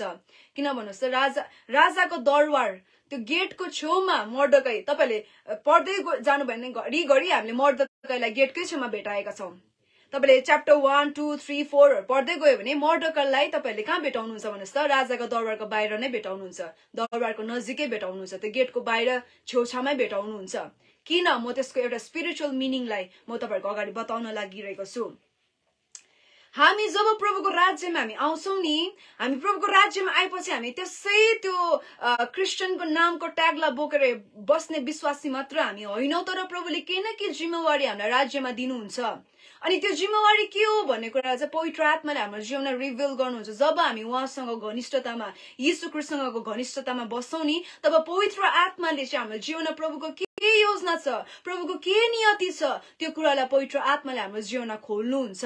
अनि मर्दकैलाई कहाँनिर भेटाएको छ भन्नुस् त, यहाँनिर राजदरबारको त्यो ठाउँमा गेटमा त्यहाँनिर भेटाएको छ। अनि जब मर्दकै त्यो गेटको छेउमा बसिराख्दाखेरि नि त्यहाँको वॉचम्यानहरुले, त्यहाँको त्यो ठाउँमा बस्ने त्यो काम गर्ने व्यक्तिहरुले राजाको विरुद्धमा मार्ने षड्यन्त्र त्यहाँ उनीहरुले रचिरहेको छ। मार्ने षड्यन्त्र, राजालाई मार्ने षड्यन्त्र रच्दै गर्दा चाहिँ नि मर्दकैले सुनेको छ, मर्दकैले आफ्नो कानले सुनेको छ। अनि यो कुरालाई बोकेर रानी एस्थर कहाँ बताइदिएको छ। यहाँ मर्दकैले के कुरा, कसको रोललाई खेलिरहेको छ भन्नुस् त, पवित्र आत्मा। मर्दकैले कसलाई सिम्बलाइज गर्छ भन्नुस् त, पवित्र आत्मालाई। यहाँनिर अन्तसम्म मर्दकै एस्थरको साथमा रहेको कुरा हामी देख्दछौं। अनि यहाँनिर राजदरबारमा एउटा वॉचम्यानको कार्य पवित्र आत्माले, जस्तो फर इक्जाम्पलको लागि प्रभुको राज्यमा के कुरा भइरहेको छ, कहाँबाट शत्रुले आक्रमण गर्न लागेको छ, यो सबै कुरा नि पवित्र आत्माले हामीहरूलाई रिभिल गर्नुहुन्छ। So I want to encourage है, यहाँनिर जतिजना तपाईहरु छोरा अनि छोरीहरु वॉचम्यानशिपको अनोइन्टिङमा अघि बढिरहनु भएको छ, एउटा पालेको अभिषेकमा तपाईहरु अघि बढिरहनु भएको छ, प्रभुको राज्यलाई हेरचाह गर्ने, शत्रुको आक्रमण कुन चाहिँ ठाउँबाट आउँदैछ त्यो कुरालाई तपाईले देख्नुहुन्छ पवित्र आत्माको अनुग्रहद्वारा। अनि तपाईले प्रार्थना गर्नुहुन्छ। म तपाईहरु जतिजना प्रार्थना गर्नेहरु हुनुहुन्छ यहाँनिर हेरिरहनु भएको इन्टरसिड गर्ने इन्टरसेसर्सहरुलाई म एन्करेज गर्न चाहन्छु। मर्दकैले नि यो कुरालाई एस्थर कहाँ ल्याइदिएको छ कि एस्थर, रानी एस्थर, तिम्रो श्रीमान चाहिँ अब डेन्जरमा छ, तिम्रो श्रीमानको विरुद्धमा चाहिँ शत्रुले षड्यन्त्र रच्दैछ भन्ने कुरालाई नि मर्दकैले यो सूचनालाई, यो खबरलाई चाहिँ रानी एस्थर कहाँ बोकेर लगेको छ। सो पवित्र आत्माले हाम्रो जीवनमा पनि नि, हाम्रो जीवनमा, हाम्रो परिवारमा के घटना घट्न लागिरहेको छ, हाम्रो परिवारमा के कुरा हुन लागिरहेको छ, मण्डलीमा के कुरा हुन लागिरहेको छ, यो कुरा पवित्र आत्माले यो कुरालाई देख्नुहुन्छ। अनि देख्नु मात्र हुन, तर ती कुराहरूलाई ल्याएर चाहिँ नि रानी एस्थरलाई दिए चाहिँ हामीहरूलाई दिनुहुन्छ। अनि त्यसको बादमा रानी एस्थरले के कुरा गरेछन्, विजडम फुल, एकदम विजडमसँग नि उले कार्य गरेको छ। के गरेको छ भन्नुस् त, उसले नि आफ्नो पतिलाई प्रोटेक्ट गरेको छ, उसले आफ्नो श्रीमानलाई बचाएको छ, उसले आफ्नो श्रीमानलाई जोगाएको छ। सो प्रभुको राज्यमा हामी छोरीहरु अगाडि बढ्दै गर्दा यो फिजिकली पनि जान्छ अनि स्पिरिचुअली पनि जान्छ। तपाईहरु विवाहित हुनुहुन्छ भने तपाईहरुको फर्स्ट कार्य के हो भन्नुस् त, प्रभुले तपाईहरुलाई प्रभुको राज्यमा बोलाउँदै गर्दा तपाईहरुको फर्स्ट रोल कहाँ हो भन्नुस् त, तपाईले खेल्नु पर्ने तपाईहरुको परिवारमा हो, तपाईहरुको परिवारमा हो। You should be very wise enough to know एनिमीले कहाँबाट अट्याक गर्न लागिरहेको छ, तपाईको परिवार कुन चाहिँ ठाउँमा चाहिँ डेन्जर कुरा, एकदम अट्याकको कुरालाई देखाइरहेको छ, यो कुरा तपाईहरु अलर्ट हुनुपर्छ। सो गॉडली वुमन, प्रभुको छोरीहरु, तपाईलाई म उत्साह दिन चाहन्छु। तपाईलाई प्रभुले यस्तो पोजिसनमा राख्नु भएको छ परिवारमा, तपाईले शत्रुको आक्रमणलाई थाहा गर्न सक्नुहुन्छ जब तपाईले पवित्र आत्मासँग फेलोशिप गर्न थाल्नुहुन्छ। यहाँ मोर्देकाईले के कुरालाई गरेको छ भन्नुस् त, रानी एस्थरको जीवनमा नि शत्रुको आक्रमणलाई देखाइदिएको छ। अनि त्यो कुराले नि रानी एस्थरले आफ्नो पतिलाई जोगाएको छ, आफ्नो हस्बेन्डलाई प्रोटेक्ट गरेको छ। सो इट इज आवर जब, यो हाम्रो जिम्मेवारी हो, हामी छोरीहरूको, यो हाम्रो छोरीहरूको जिम्मेवारी हो कि हाम्रो परिवारलाई हामीले सुरक्षित राख्नुपर्छ, परिवारलाई हामीले प्रोटेक्ट गरेर राख्नुपर्छ। त्यो चाहिँ कसरी सम्भव छ, कसरी सम्भव छ? जब हामी आत्मामा जागृत हुन्छौँ, जब हामी हाम्रो आत्मिक आँखा चाहिँ खुल्ला हुन्छ, हामी सुतेको हुँदैनौँ, आत्मामा सुतेको हुँदैनौँ। सो यसमा म तपाईहरु जतिजना छोरीहरूले हेरिरहनु भएको छ, म उत्साह दिन चाहन्छु, अराइज, खरा हुनुहोस्। तपाईको कारणले गर्दा चाहिँ तपाईको परिवार चाहिँ सुरक्षित हुनुपर्छ। तपाईहरुलाई यस्तो पोजिसनमा प्रभुले राख्नु भएको छ, यस्तो समयको निम्ति तपाईहरुले नि शत्रुको आक्रमणलाई थाहा गर्न सक्नुपर्छ। आजसम्म पनि किन परिवारमा अशान्ति, तपाईहरु सोच्दै हुनुहुन्छ होला, परिवारमा किन अशान्ति, हस्बेन्ड वाइफको सम्बन्धमा किन अमेलको कुरा, परिवार भित्र नै किन बुझ्न नसक्ने कुरा, अशान्तिको कुरा किन दुष्टले आक्रमण गर्दैछ? तपाईले आफ्नो पोजिसन बुझ्नुपर्छ छोरीहरू, तपाईले आफ्नो पोजिसनलाई बुझ्नुपर्छ। मोर्देकाईले रानी एस्थरलाई नि अलर्ट गरेको छ, त्यसरी नै पवित्र आत्माले हामी छोरीहरूलाई अलर्ट गर्नुहुन्छ। How to protect our family, how to protect our church, how to protect our nation. पवित्र आत्माले हामीलाई बताउनुहुन्छ जब हामी आत्मामा हामी सुतेका हुँदैनौँ। सो सुतेको छौँ भने चाहिँ हामी आफूलाई जाँचौँ, यस समय हामी जाँचौँ के हामी सुतिरहेको छौँ, के हामी आत्मामा सुतिरहेको छौँ, संसारको कुरामा मग्न बनेर के हाम्रो आत्मा सुतिरहेको छ? यो प्रश्न छ, यो प्रश्न तपाईहरुलाई पनि जान्छ नि मलाई पनि जान्छ। सो यो टाइम चाहिँ we have to be alert, हामी अलर्ट हुनुपर्ने समय चाहिँ यही हो। शत्रुले आक्रमण गरिरहेको छ,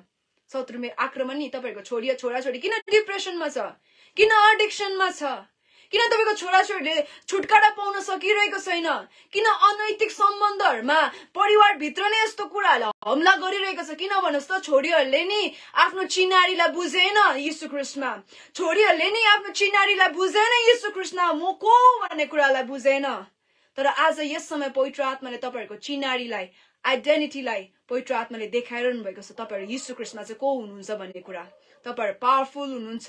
तपाईले यो यस्तो अख्तियारलाई बोकेको छ जुन चाहिँ अख्तियार चलाउँदै गर्दा नि तपाईले दुष्टको किल्लालाई भाताभुङ्ग पार्न सक्नुहुन्छ। किन भन्नुस् त, हाम्रो युद्ध चाहिँ नि शारीरिक होइन, रगतहरुसँग होइन, रगत अनि शरीरसँग होइन,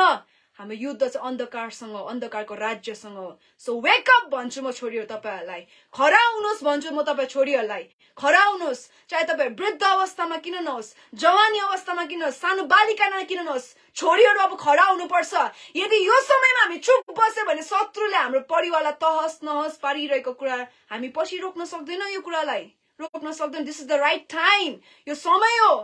प्रभुले आज हामी छोरीहरुको आत्मालाई नि जागृत गर्दै हुनुहुन्छ। We have to take our position. हामीले आफ्नो पोजिसनलाई थाहा गर्नुपर्छ, हामी यीशु ख्रीष्टमा को भन्ने कुरालाई चिनारीलाई नि हामीले थाहा गर्नुपर्छ। सो रानी एस्थरले आफ्नो हस्बेन्डलाई, आफ्नो श्रीमानलाई जोगाएको छ। हामी पछि हेर्यो भने यहुदी जातिलाई अवश्य रानी एस्थरले जोगाएको छ, हामीलाई थाहा छ नि। रानी एस्थरले आफ्नो मानिसहरूलाई जोगाएको छ। तर के हो भन्नुस् त, फर्स्टमा चाहिँ नि रानी एस्थरले परिवारभित्र कार्य गरेको छ, परिवारभित्र उसले आफ्नो पतिलाई जोगाएको छ। सो त्यो माथिको पोजिसनमा प्रभुले अवश्य नै लानुहुन्छ, पक्कै पनि लानुहुन्छ। तर प्रभुले नि पहिला तल ठाउँहरुमा, भुइँको सर्फेसमा नि हामी कतिको फेथफुल छौं, भुइँमा हामी कतिको फेथफुल छौं, त्यो कुरालाई प्रभुले हेर्नुहुन्छ। अनि यस समय नि रानी एस्थरलाई नि खासैमा भनौं भने रानी एस्थरलाई प्रभुले नि एउटा ट्रेनिङ दिइरहनु भएको थियो। राजा आफ्नो पतिलाई जोगाउनु उले एउटा ट्रेनिङलाई पाइरहेको थियो। अनि जब उले त्यसमा सक्सेस भयो, ऊ फेथफुल बनि नि, तब ऊ अर्को असाइनमेन्टको निम्ति ऊ तयारी हुँदैछ। अब यस समय तयारी हुँदैछ। सो म तपाईहरु छोरीहरुलाई म एन्करेज गर्न चाहन्छु, तपाईहरु भले ऊ तपाईहरुको जिम्मेवारी साधारण देखेला है मानिसहरुको अगाडि, तपाईहरु एउटा साधारण हाउसवाइफ होला हैन, तपाईहरु साधारण परिरहेको होला, जे पनि गर्दै हुनुहुन्छ होला, तपाईलाई जे पनि जिम्मा प्रभुले दिनु भएको छ, बी फेथफुल, विश्वासयोग्य बन्नुस्। तपाईलाई प्रभुले एउटा श्रीमतीको ठाउँमा राख्नु भएको छ होला, तपाईहरु कसैको श्रीमती हुनुहुन्छ होला, कसैको तपाईहरु आमाहरु हुनुहुन्छ होला, कसैको दिदी, कसैको बहिनी हुनुहुन्छ होला, त्यो ठाउँलाई त्यो जिम्मेवारीलाई फेथफुलको साथमा निभाउनुस् किन भन्नुस् त हामी सानो कुरामा फेथफुल छौं भने परमेश्वरले हामीलाई त्यो ठूलो महिमाको निम्ति प्रभुले हामीलाई तयारी पार्नुहुन्छ त्यो जग्गामा लेट अस नट फर्गेट हामीले भुल्नु हुँदैन हामी कुन चाहिँ ठाउँबाट हामी खडा भएको सो परमेश्वर पितालाई महिमा भएका हुन् यहाँनिर हामीले देख्यौं कि मर्डकैले जब बताएको छ रानी एस्थरलाई तब यो कुरामा यसरी लेखेको छ 23 पदमा यस कुराको जाँचबुझ भएपछि पक्का सबुत भयो औ राजाले ती दुई मानिसहरूलाई फाँसीको सजाय दिएर काठमा झुण्डाइदिए यी सबै कुरा राज्यको सामने राजकीय इतिहासमा कोरिए अथवा लेखिए सो के भयो भन्नुस् त अहिलेसम्म पनि इतिहासमा यो कुरा कोरिएको छ दामी कुरा नि मर्डकैले जब एस्थरले यो कुरा बताएको छ नि यो घटना हेर्दा साधारण देखिन्छ तर नि यो अहिलेसम्म इतिहासमा कोरिएको छ अहिलेसम्म मानिसहरूले यो कुरा पढिरहेको छ सो म तपाईहरुलाई उत्साह दिन चाहन्छु छोरीहरू तपाईहरुको कार्य हेर्दै तपाईले गर्ने काम नि हेर्दा साधारण होला घर बसेर प्रार्थना मात्रै होला मेरो त है प्रभुको राज्यमा के पनि छैन भन्ने कुरा सोच्दै हुनुहुन्छ होला तर हैन तपाईहरु जहाँ हुनुहुन्छ नि त्यही ठाउँमा प्रभुले तपाईहरुलाई उहाँको महिमाको निम्ति प्रयोग गर्न सक्नुहुन्छ अनि तपाईले त्यो कुरा गर्दैको त के कुरा प्रभुले तयारी पार्नुहुन्छ भन्नुस् त तपाईहरुको आउँदो भावी पिढीले नि तपाईको जीवनबाट धेरै कुरा सिक्नेछ रानी एस्थरको यो कुरा नि घटना नि इतिहासमा कोरियो अनि आजसम्म पनि यो कुरा यो विषय लिएर मानिसहरूले पढ्दछ अनि मर्डकाई अनि एस्थरको प्रशंसा गर्ने गर्दछ सो तपाईहरु जहाँ पनि हुनुहुन्छ नि साधारण ठाउँमा होला गर्नुस् बी फेथफुल प्रभुको राज्यमा विश्वास योग्य बनेर कार्य गर्नुस् किन भन्नुस् त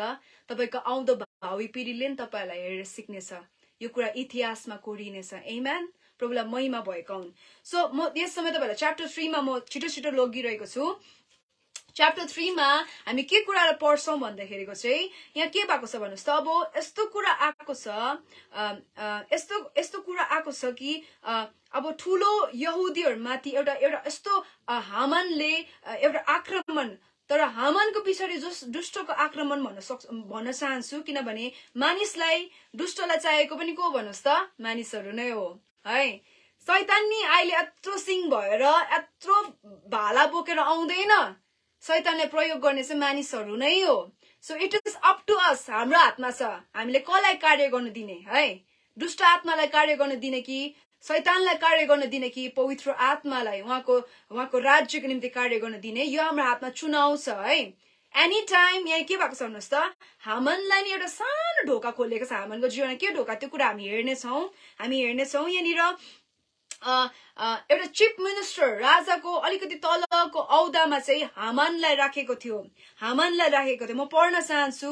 3 को 1 पदमा यसरी लेखिएको छ त्यसपछि राजा आहासुरसले अगागि हामदाताका छोरा हामानका दर्जा बढाइदिए तिनका सबै संगी अफिसरहरू भन्दा पनि तिनलाई श्रेष्ठ स्थान दिई उच्च पदमा राखे यसैले राजदरबारका राजाका सेवकहरू सबैले राजाको आज्ञा अनुसार हामानलाई निहुरेर दण्डवत गर्थे तर मर्दकाईले चाहिँ तिनलाई दण्डवत गर्दैनन् थिए एकपल्ट राजदरबारका सेवकहरूले मर्दकाईलाई भने तपाई किन राजाको आज्ञा उल्लङ्घन गर्नुहुन्छ उनीहरूले तिनलाई दिनदिनै त्यही कुरा भन्थे तर तिनले उनीहरूका कुरा सुन्दैनन् थिए मर्दकाईले इन्कार गरेको कुरा सहन्छ कि सहँदैन भनी बुझ्नलाई उनीहरूले हामानलाई यो कुरा जनाइदिए किनभने म एक यहुदी हुँ भनेर मर्दकाईले उनीहरूलाई भनिदिएका थिए सो के भयो भन्नुस् त हामानलाई नि एउटा यस्तो पोजिसनमा राखेको थियो राजादेखि अलिकति तर अनि अरु अफिसरहरुदेखि अलिकति माथि अनि यस्तो एउटा रुल्स थियो कि हामानलाई नि त्यो राजमहलमा भएको प्रत्येकले चाहिँ दण्डवत गर्नु पर्थ्यो उ आउँदै गर्दा उसको एन्ट्री हुँदै गर्दा उलाई यसो गरेर है उसको अगाडि सिटलाई चाहिँ निउराइ दिनु पर्थ्यो उलाई आदर जनाउनु पर्थ्यो तर के कुरा भयो भन्नुस् त जब हामान आए नि हामान त्यो ठाउँबाट राजमहल भित्र पस्दै गर्दा दरबारदेखि भित्र पस्दै गर्दा सबैजना त्यो राजमहल भित्र भएको व्यक्तिले हामानलाई शिर झुकाएर दण्डवत गरे तर मर्दकाईले त्यो कुरालाई गरेनन् किनभने म पढ्न चाहन्छु हामीलाई थाहा छ मर्दकाई को हो भन्नुस् त मर्दकाईको ब्याकग्राउन्ड लाइन उ यहुदी हो ऊ इजरायली जाति हो, इजरायली जातिबाट ऊ बिलोङ गर्छ हैन। हामी सबैजना थाहा छ यो कुरा। अनि प्रस्थान 20 को 3 देखि 5 मा हामीले हेर्यो भने एउटा आज्ञा छ, परमेश्वर पिताले दिनुभएको आज्ञा छ, जुन चाहिँ आज्ञालाई चाहिँ मर्दकाईले चाहिँ निभाउनु भएको। किन चाहिँ हामानलाई चाहिँ मर्दकाईले यसरी दण्डवाद गरेर ढोकेर दण्डवाद गरेन भन्दाखेरिको चाहिँ यहाँ यसरी लेखिएको छ। प्रस्थान म पढ्न चाहन्छु तपाईहरुको निम्ति। प्रस्थान 20 को 3 अनि 5, प्रस्थान 20 को 3 अनि 5 लाई म पढ्न चाहन्छु। यहाँ यसरी लेखिएको छ। थ्यांक यू जीसस, हालेलुया। मेरो सामने तैले अरु कुनै देवता देवीहरू नमान्नु, तैले आफ्नो निम्ति खोपेर कुनै किसिमको मूर्ति नबनाउनु, औ माथि आकाश अथवा तल पृथ्वी र पृथ्वी मुनि पानीमा भएको कुनै आकारको प्रतिमूर्ति नबनाउनु, त तिनीहरूका सामने ननिउराउनु, तिनीहरूका पूजा नगर्नु, किनकि म परमप्रभु तेरा परमेश्वर डाहा गर्ने परमेश्वर हुँ। पिता पुर्खाले गरेको अधर्म र मेरो अवहेलनाको दण्ड तिनीहरूका सन्तानहरू र तिनीहरूका तेस्रो र चौथो पुस्तासम्म दिनेछु। परमेश्वर पिताले नि 10 आज्ञामा नि एउटा आज्ञा गर्नुभएको छ कि के हो भन्नुहोस् त, इजरायली जातिहरूलाई तैले चाहिँ कसै अरु म बाहेक अरु कसैको अगाडि दण्डवाद नगर्नु। हामीलाई थाहा छ नि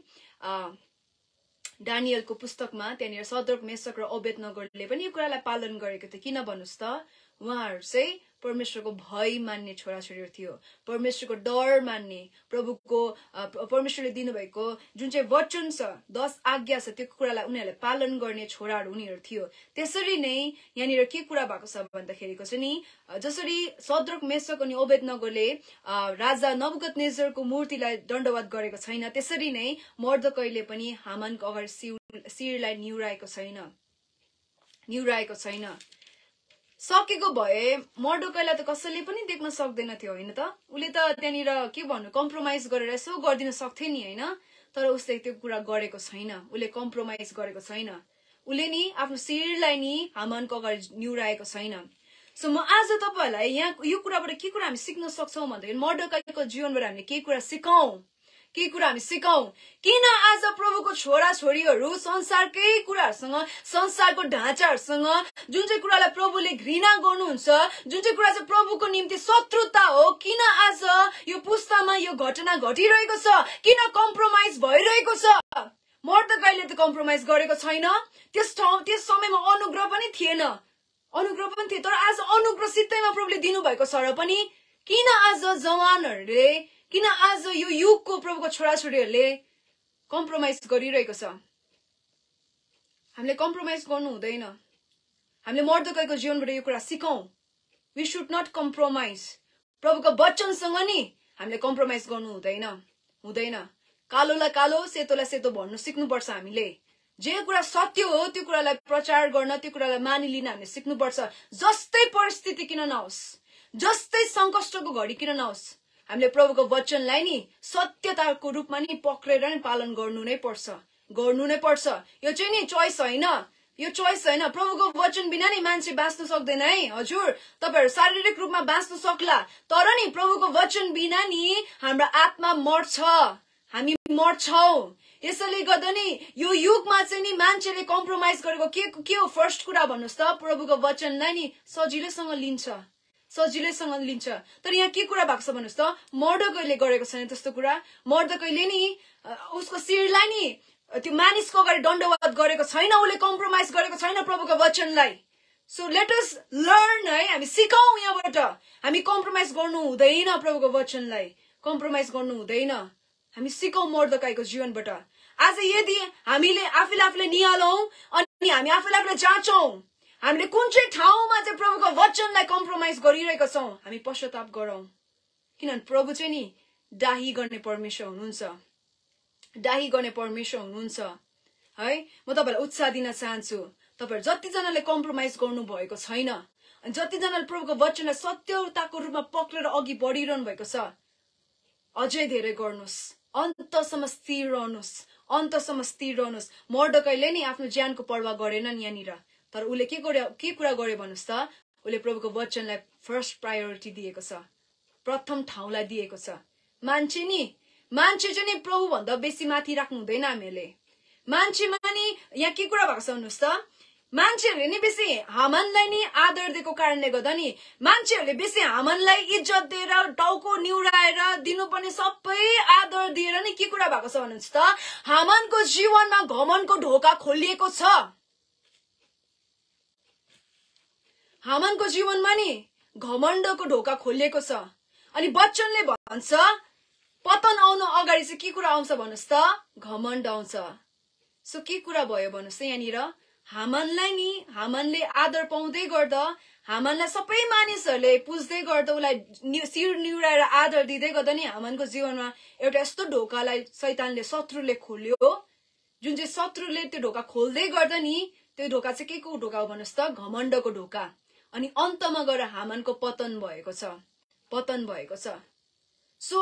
फर्स्ट प्रायोरिटी हामीले प्रभुलाई दिनुपर्छ लेट अस चेक हामी आफूलाई चेक गरौँ यस समय हामीले त्यो ठाउँलाई प्रभुलाई दिनुपर्ने ठाउँलाई हामीले कसलाई दिइरहेको छौँ भलै मूर्ति पूजा नबनाउला है मूर्ति पूजा नगरौँला मूर्ति बनाएर नपुजाउला तर नि हाम्रो निम्ति नि यो समयहरुमा नि हाम्रो निम्ति सोशल मिडिया मूर्ति भइरहेको छ मान्छे मूर्ति भइरहेको छ हामी येशू ख्रीष्टको ठाउँलाई नि हामीले नि मानिसहरूलाई दिइरहेको छौँ सो लेट अस चेक हामीले आफूलाई जाँचौँ अनि हामी पश्चाताप गरौँ किनभने प्रभुको ठाउँलाई कसैले लिन सक्दैन हालेलुया हामी यो कुरा सिकौं मोर्देकाईको जीवनबाट सिकौं हामानले जे मूर्खता गरे नि हामानले आदर पाउँदै गर्दा मान्छेको वावा पाउँदै गर्दा नि हामानको जीवनमा नि घमण्डको ढोका उग्रियो खोल्यो शत्रुले नि घमण्डको ढोकालाई खोलिदियो अनि लास्टमा के कुरा भएको छ भन्नुस् त त्यही घमण्डले नि हामानलाई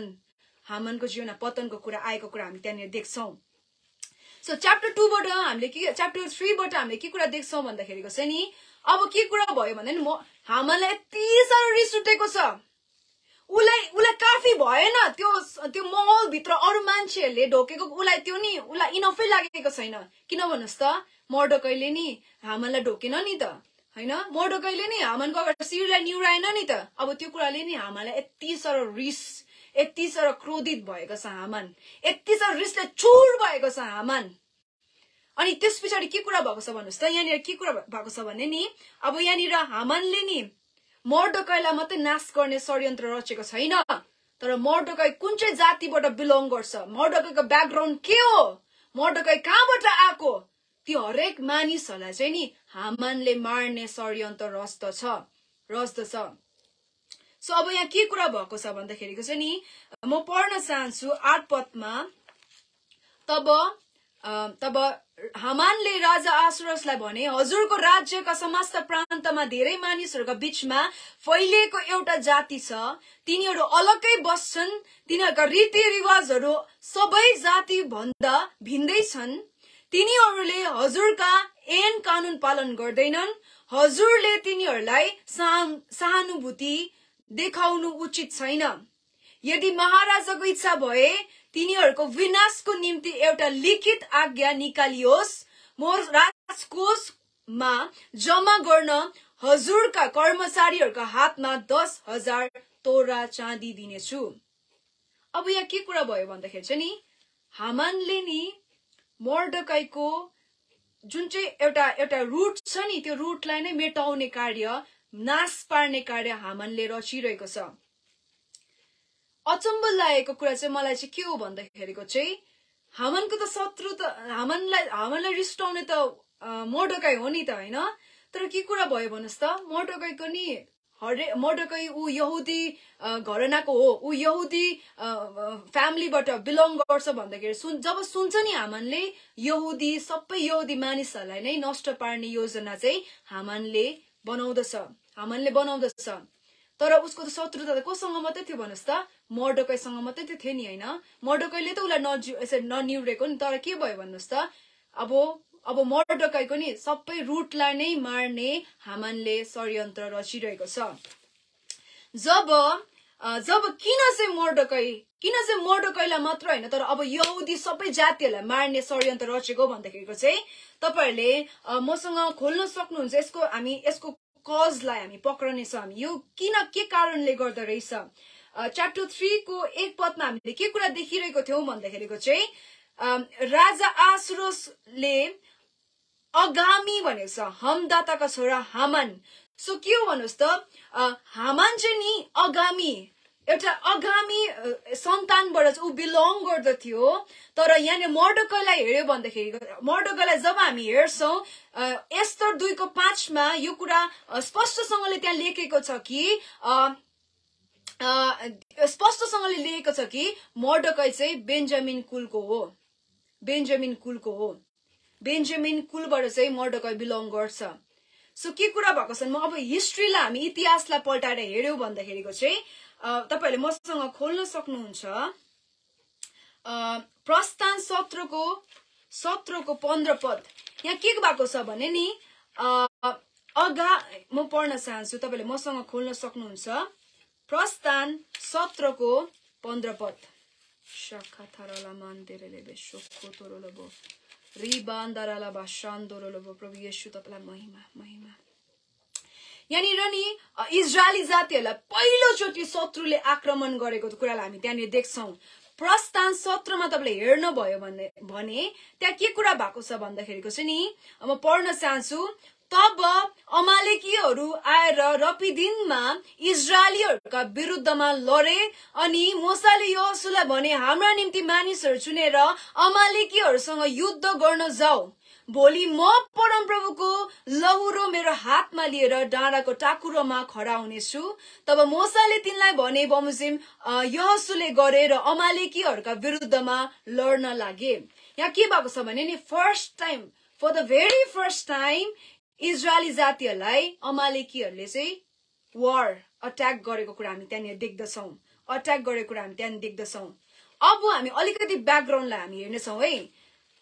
हामानको ब्याकग्राउन्डलाई हेर्यो भन्दाखेरिको चाहिँ उ चाहिँ को थियो एउटा अगागी थियो अनि अगागी चाहिँ को भन्नुस् त त्यो सन्तानको मेन रुट कहाँबाट आको भन्दाखेरिको चाहिँ अमालेकी राजा अगागको डिसेन्डेन्टबाट चाहिँ हामान आएको हो अनि अर्को कुरा के हो भन्नुस् त यो वार चाहिँ हामीले हेर्दै गयो भने चाहिँ यो जुन चाहिँ एउटा वार भएको छ अमालेकी अनि इजरायलीहरुको बीचमा अब यसको विषयमा परमेश्वर पिताले के कुरा भन्नु भएको छ म पढ्न चाहन्छु यहाँ के लेखेको छ भन्दाखेरि चाहिँ प्रस्थान 17 को 14 देखि म पढ्न चाहन्छु अब परमप्रभुले मोसालाई भन्नुभयो यो कुरा सम्झनाको निम्ति एउटा पुस्तकमा लेख र त्यो यहोशुलाई बताइदे कि म अमालेकीको समृद्धि आकाश मुनिदेखि बिल्कुलै मेटिदिनेछु अनि मोसाले त्यहाँ एउटा वेदी बनाएर त्यसको नाउँ यहोवे निस्सी राखे अनि तिनले भने परमप्रभुले प्रतिज्ञा गर्नुभयो परमप्रभु पुस्तौसम्म अमालेकीहरुसित युद्ध गर्नुहुनेछ सो यो युद्ध चाहिँ के भयो भन्दाखेरि चाहिँ नि अब यो युद्ध चाहिँ एउटा पुस्तादेखि अर्को पुस्ता इजरायलीहरुसँग युद्ध सुरु भएको कुरा यहाँबाट हामी त्यहाँ देख्दछौं अनि अन्तमा एस्थरको पुस्तकमा आएर के कुरा भयो भन्दाखेरि चाहिँ नि त्यही रुटलाई हामी त्यहाँ देख्दछौं किन भन्नुस् त हामान चाहिँ नि अमालेकी राजा अगागको सन्तानबाट बिलोङ गर्दथ्यो अनि यतापटि हेर्यो भन्दाखेरि चाहिँ मर्डकै चाहिँ बेन्जामिन कुलको त्यो सन्तानबाट चाहिँ त्यो डिसेन्डेन्ट चाहिँ मर्डकै थियो सो के भन्दाखेरि चाहिँ यो युद्ध चाहिँ पहिल्यैदेखि चलिरहेको थियो भलै आजको दिनमा हामी हेर्यो भने अमालेकीहरु न आउनु नपर्ला है हामी हेर्यो भने अहिलेको दिनमा हेर्यो भने बेन्जामिन कुल र अमालेको बीचमा युद्ध भइरहेको छ यो कुरा हामीलाई थाहा छ हामी न्यूजहरुमा देख्छौं हामी इजरायलको बारेमा हामी पढ्दै गर्दा यो कुरा हामी भेटाउँछौं तर आज हामी जति जना पनि यीशु ख्रीष्टमा बाँचेका छौं यीशु ख्रीष्टको रगतद्वारा किनेका छौं नि हाम्रो बारेमा नि यो कुरा बताएको किन भन्नुस् त अमालेको पिछाडी नि शैतानले ठूलो षड्यन्त्र रचेको छ के भन्नुस् त संसारबाट चाहिँ नि यहुदी जातिलाई इजरायली जातिलाई इजरायलको रुटलाई नै मेटाउने चाहिँ यो षड्यन्त्र चाहिँ दुष्टले उत्पत्तिदेखि नै रचेको छ उत्पत्तिदेखि नै सिडलाई मार्ने अनि यहाँ के कुरा भयो भन्दाखेरि अब यहुदी सबै इजरायली जातिलाई नै मार्यो भने किनभने शैतानलाई थाहा थियो दियावलासलाई थाहा थियो कि यही कुलबाट यही इजरायली यहुदी कुलबाट चाहिँ यहुदी जातिबाट चाहिँ हाम्रो निम्ति मसाया मसाया चाहिँ पृथ्वीमा आउँछ जसले चाहिँ मेरो शिरलाई कुल्चन्छ भन्ने कुरा दियाबलसलाई थाहा थियो अनि one after another हामीले च्याप्टर्सहरुलाई पढ्दै गयो उत्पत्तिदेखि लिएर तपाईले नयाँ नियमसम्म पढ्नु त्यो वार चाहिँ नि भइरहेको छ कसरी न कसरी गरेर नि इजरायली जातिहरुलाई दुष्टले चाहिँ मानिसहरुलाई प्रयोग गरेर मेटाउने प्रयासमा चाहिँ दुष्ट लागि परेको कुरा हामी त्यहाँ बाइबलमा देख्दछौं अनि यही इतिहास घटना चाहिँ नि अब कहाँ घट्दैछ भन्नुस् त एस्तर रानीको किताबमा घटिरहेको छ हामान चाहिँ मानिस मात्रै थियो तर हामान पछाडी नि दियाबलसले एउटा ठूलो षड्यन्त्रलाई एउटा ठूलो कुरालाई उले गर्न लागिरहेको छ हामानलाई प्रयोग गरेर अब त्यो सबै इजरायली अनि यहुदी जातिलाई नामो निशान मिटाउने नि दियाबलसले षड्यन्त्र रचिरहेको कुरालाई हामी त्यहाँ देख्दछौं सो के हो भन्दाखेरिको चाहिँ नि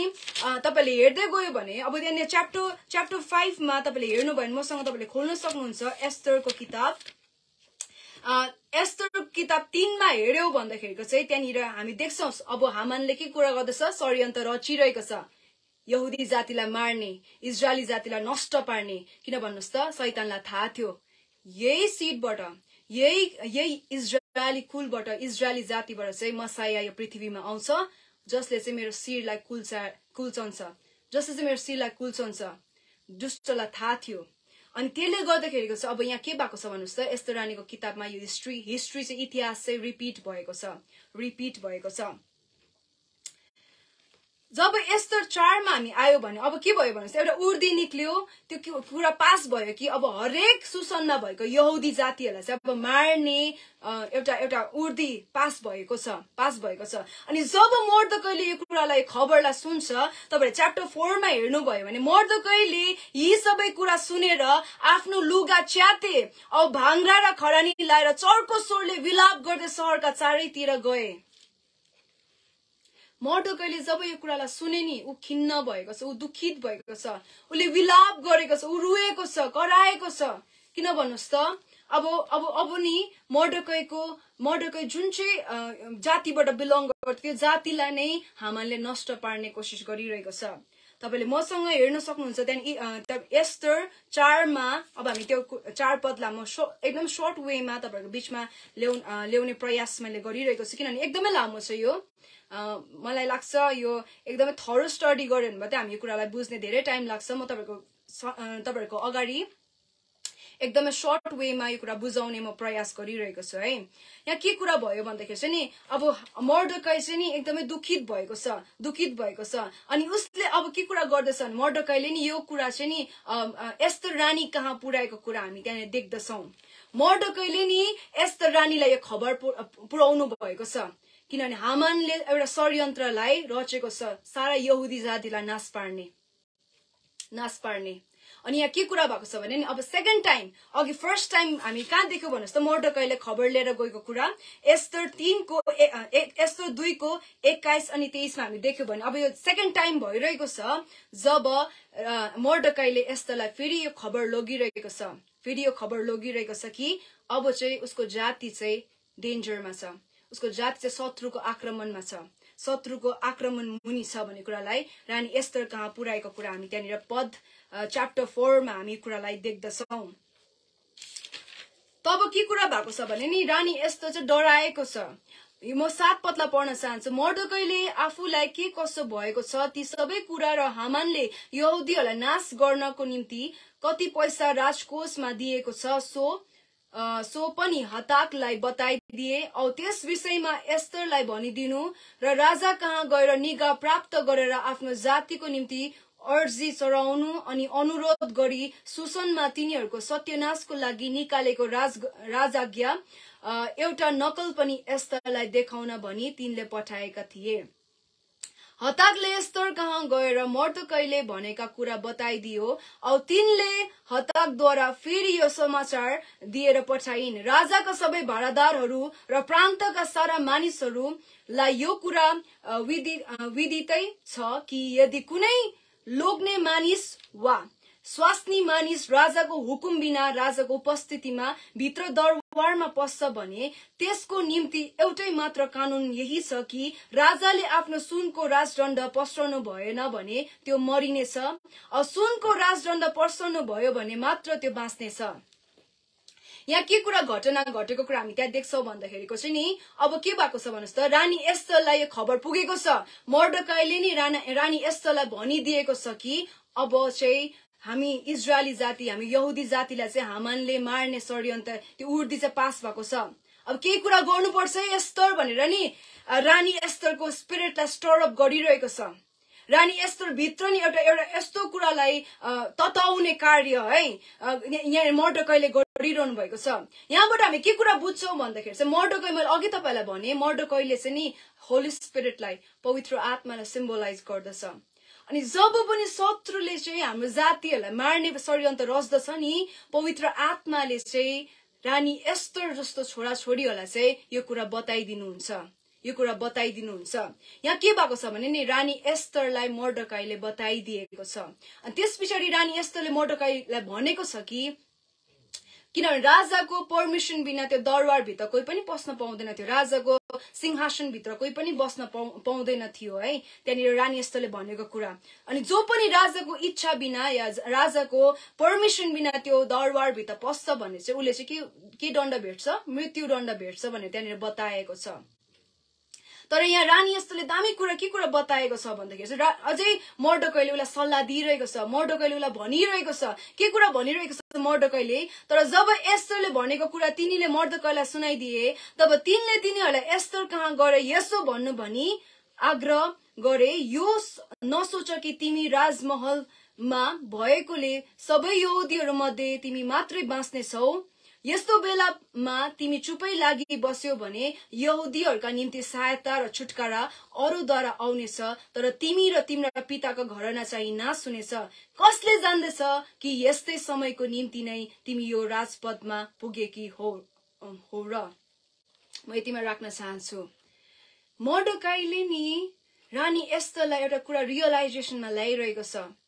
के कुरा भन्नुहोस् त रानी एस्थर कस्तो जग्गामा थियो अनि त्यो ठाउँबाट टिपेर चाहिँ त्यो ठाउँबाट परमेश्वर पिताले निगाह गरेर उमाथि फेभर गरेर उसलाई त्यो ठाउँ पोजिसनबाट रानीको औदामा लगेको चाहिँ एउटा कारण थियो एउटा असाइनमेन्ट जुन चाहिँ असाइनमेन्ट चाहिँ रानी एस्थरले फुलफिल गर्न पर्दथ्यो रानी अब मर्डकाईले के कुरा भन्दैछ भन्नुहोस् त आज यदि रानी एस्थर तिमी चुप लागेर बस्यो भने तिम्रो बदली अरू कसैद्वारा पनि यो छुटकारामा हामी यहाँ म पढ्न चाहन्छु यहाँ के लेखेको छ भने यहुदीहरूका निम्ति नि सहायता र छुटकारा अरूद्वारा आउनेछ रानी एस्थर यदि तिमी आज चुप बस्यो भने तिमी बोलेनौ भने तिम्रो बदली नि अरू कसैद्वारा पनि सहायता आउन सक्छ है भनेर नि पवित्र आत्मा मर्डकाईले नि अलर्टनेस दिइरहेको छ सो म आज तपाईहरु जतिजना पनि छोरीहरू हुनुहुन्छ जतिजना प्रभुको राज्यमा असाइनमेन्ट बोकेर हिँडिरहनु भएको छ म तपाईलाई उत्साह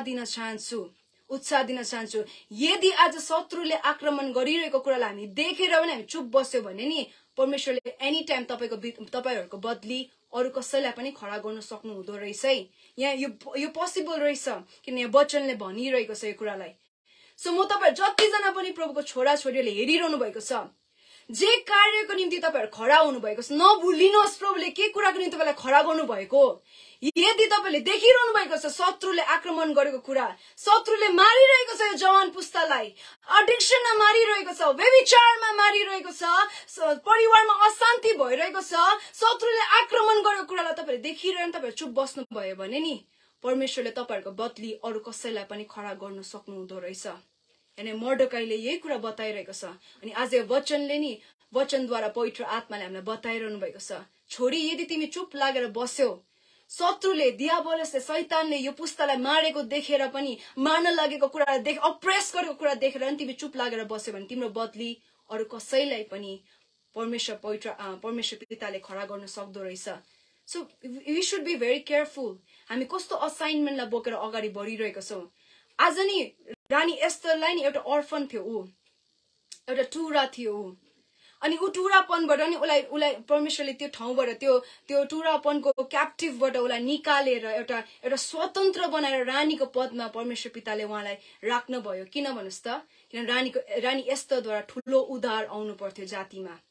रानी एस्थरद्वारा उसको जातिमा ठूलो कार्य हुनु पर्थ्यो अनि यति बेला मर्दकाईले सम्झना दिलाइरहेको छ आज म यस समय तपाईहरु जतिजना प्रभुको छोराछोरीहरु हुनुहुन्छ तपाईहरु एक समय वर्शिप लिडर हुनुहुन्थ्यो होला तपाईहरु एक समय प्रभुको निम्ति जिल्ला बोकेर हिँडिरहनु भएको थियो होला तपाईहरु एक समय प्रभुको निम्ति म राज्यमा के कुछ गर्छु भनेर अघि बढ्नु भएको थियो तर अहिले यस घडी तपाईले त्यो सबै कुरा भुलिनु भएको होला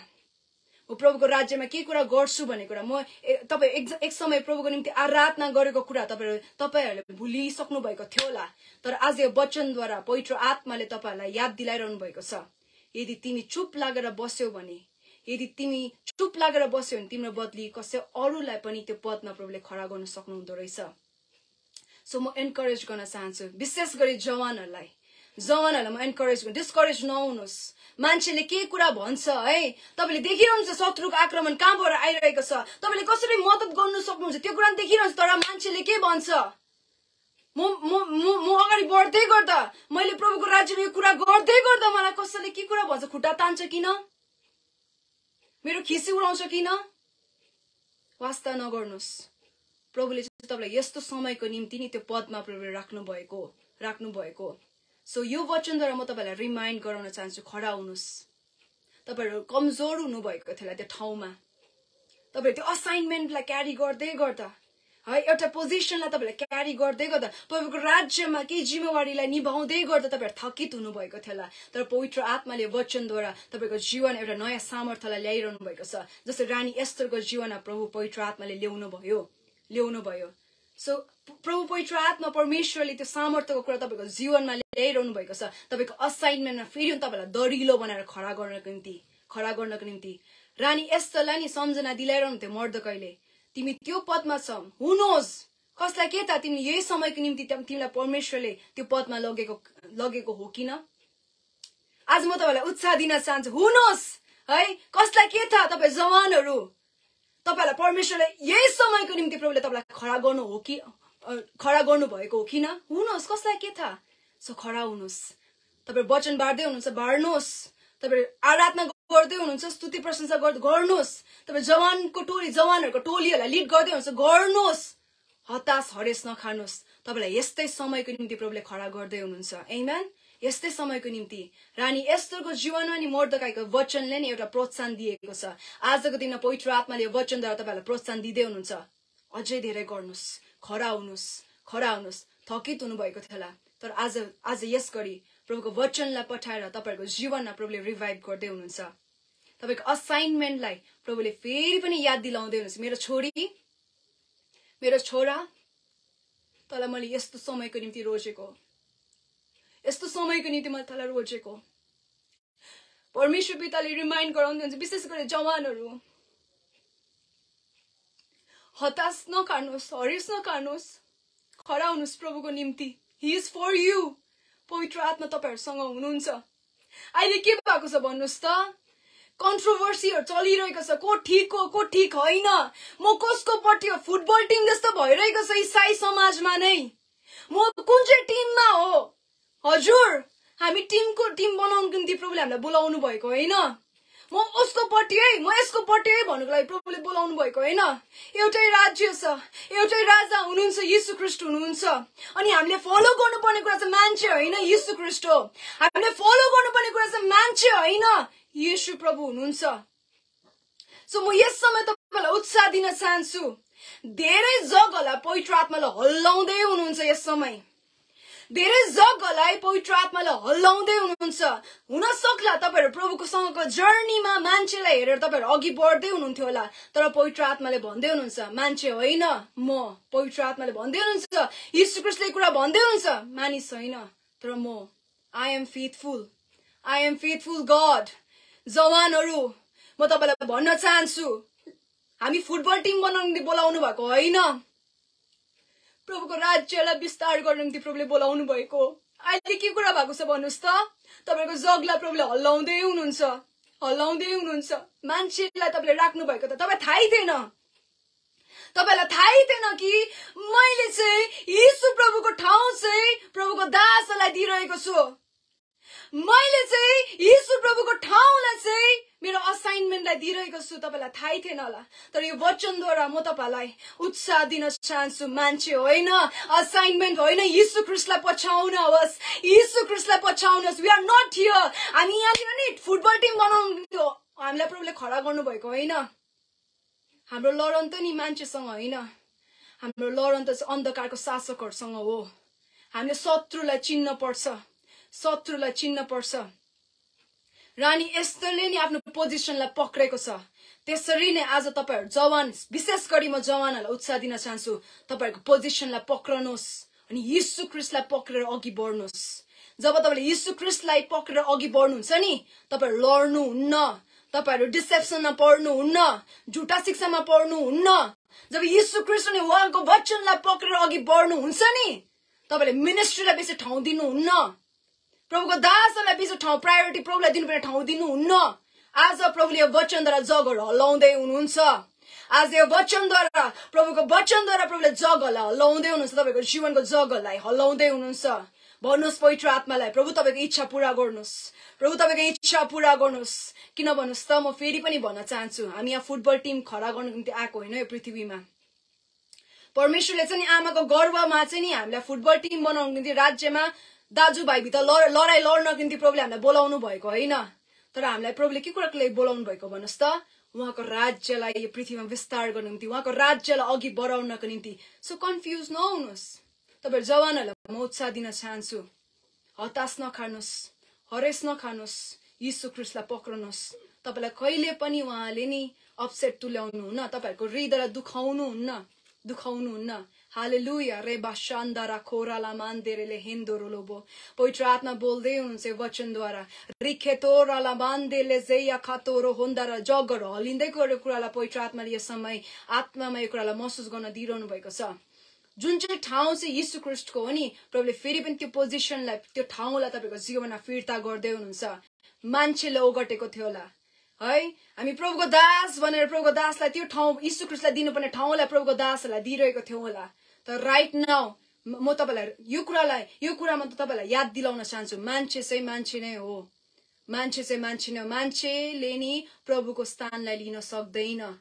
सक्दैन प्रभु चाहिँ डाही गर्ने परमेश्वर हुनुहुन्छ यदि तपाई अनि हामीहरूले चाहिँ नि त्यो ठाउँलाई यीशु ख्रीष्टलाई दिने पोजिसनलाई नि मानिसहरूलाई दिइरहेको छन् प्रभु चाहिँ डाही गर्ने परमेश्वर हुनुहुन्छ यस समय यो वचनले तपाईको जीवनको जगहरुलाई प्रभुले हल्लाउँदै हुनुहुन्छ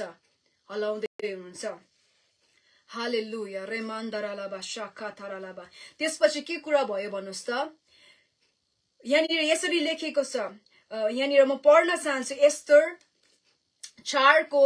13 देखि लिएर 16 अनि 17 पदलाई म पढ्न चाहन्छु गएर सुसन्न भेटाएका जति सबै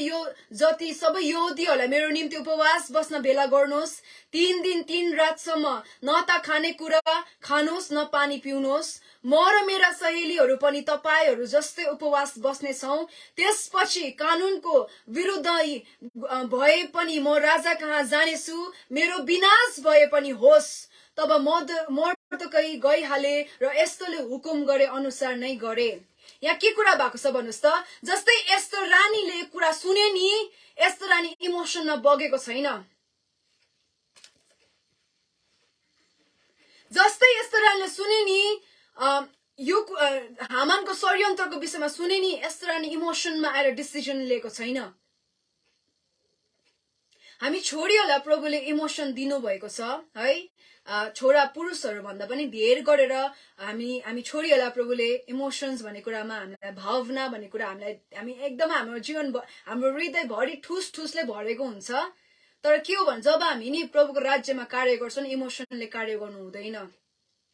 इमोसनलाई कार्य गर्न नदिनुहोस् यहाँ के कुरा भएको छ भन्नुस् त रानी एस्थरले नि इमोसनद्वारा कार्य गरेको छैन ऊ इमोसनमा आएर हताश हरेस अत्तालेको छैन तर उले के कुरा भनेको छ वाइजली उले बुद्धि एउटा बुद्धिमती स्त्री है उले के कुरा बोलेको छ भन्दाखेरि चाहिँ नि उले भनेको छ सुसन्न भएको प्रत्येक यहुदीहरूलाई मेरो लागि उपवास बसिदिनुहोस् उपवास अनि प्रार्थना बसिदिनुहोस् भनेर एउटा रिक्वेस्ट गरेको छ किन भन्नुस् त रानी एस्थरलाई थाहा थियो कि उपवास प्रार्थना अनि उपवासद्वारा परमेश्वरले ठूलो छुटकारालाई मेरो जातिमा ल्याउनु हुन्छ भन्ने कुरालाई नि रानी एस्थरले थाहा गरेको थियो रानी एस्थरले थाहा गरेको थियो अनि यो उपवास चाहिँ परमेश्वर पिताले चाहनु भएको उपवास थियो यसैयामा हामीलाई थाहा छ नि परमेश्वरले चाहनु भएको उपवास चाहिँ कस्तो भन्नुस् त बन्धनहरु छुडाउन अप्रेसमा परेकोलाई बन्धनमा परेकोलाई उनीहरुलाई बाउन्डेजमा उनीहरुलाई बाध्य सप्रेसमा परेको स्वतन्त्र गराउनको निम्ति प्रभुले यस्तो उपवासलाई रोज्नु हुन्छ भन्ने कुरा हामीले यसैयामा हामीलाई थाहा छ अनि रानी एस्थरले नि वाइजली उले के कुरा भनेको छ भन्नुस् त उले नि फर्स्टमा कार्नली काम गरेको छैन उले आफ्नो बुद्धि लगाएर काम गरेको छैन तर परमेश्वर पितालाई ठाउँ दिएको छ त्यो ठाउँलाई परमेश्वर पितालाई नि कार्य गर्ने त्यो जग्गालाई छोडिदिएको छ भलै उ रानी थियो उसले जे पनि गर्न सक्थ्यो रानी एस्थरले जब यो खबर पाए नि उले जे पनि गर्न सक्थ्यो किन भन्नुस् उ रानीको पदमा थियो नि त तर नो पोजिसनमा नि उ रहेर नि उले बाठो भएर कार्य गरेको छैन तर नि पवित्र आत्मा परमेश्वरलाई कार्य गर्नु दिनुभएको छ त्यो चाहिँ कहाँबाट भन्नुस् त उपवास अनि प्रार्थनाद्वारा म तपाईलाई उत्साह दिन चाहन्छु उपवास अनि प्रार्थनाद्वारा चाहिँ परमेश्वर पिताले साँच्चै नै शक्तिशाली कुरा गर्नुहुन्छ किन भन्नुस् त बन्धनमा परेकोलाई अब स्वतन्त्र दिनु थियो नि त हैन यहुदी जातिहरुलाई बाँधिएको थियो एउटा यस्तो उर्दी निक्ले जुन चाहिँ उर्दीमा चाहिँ अब यहुदी जातिहरु चाहिँ ती मानिसहरु चाहिँ मर्न लागेको थियो तर जब रानी एस्थर अनि लगायत उसको साथीहरु अनि साथै जब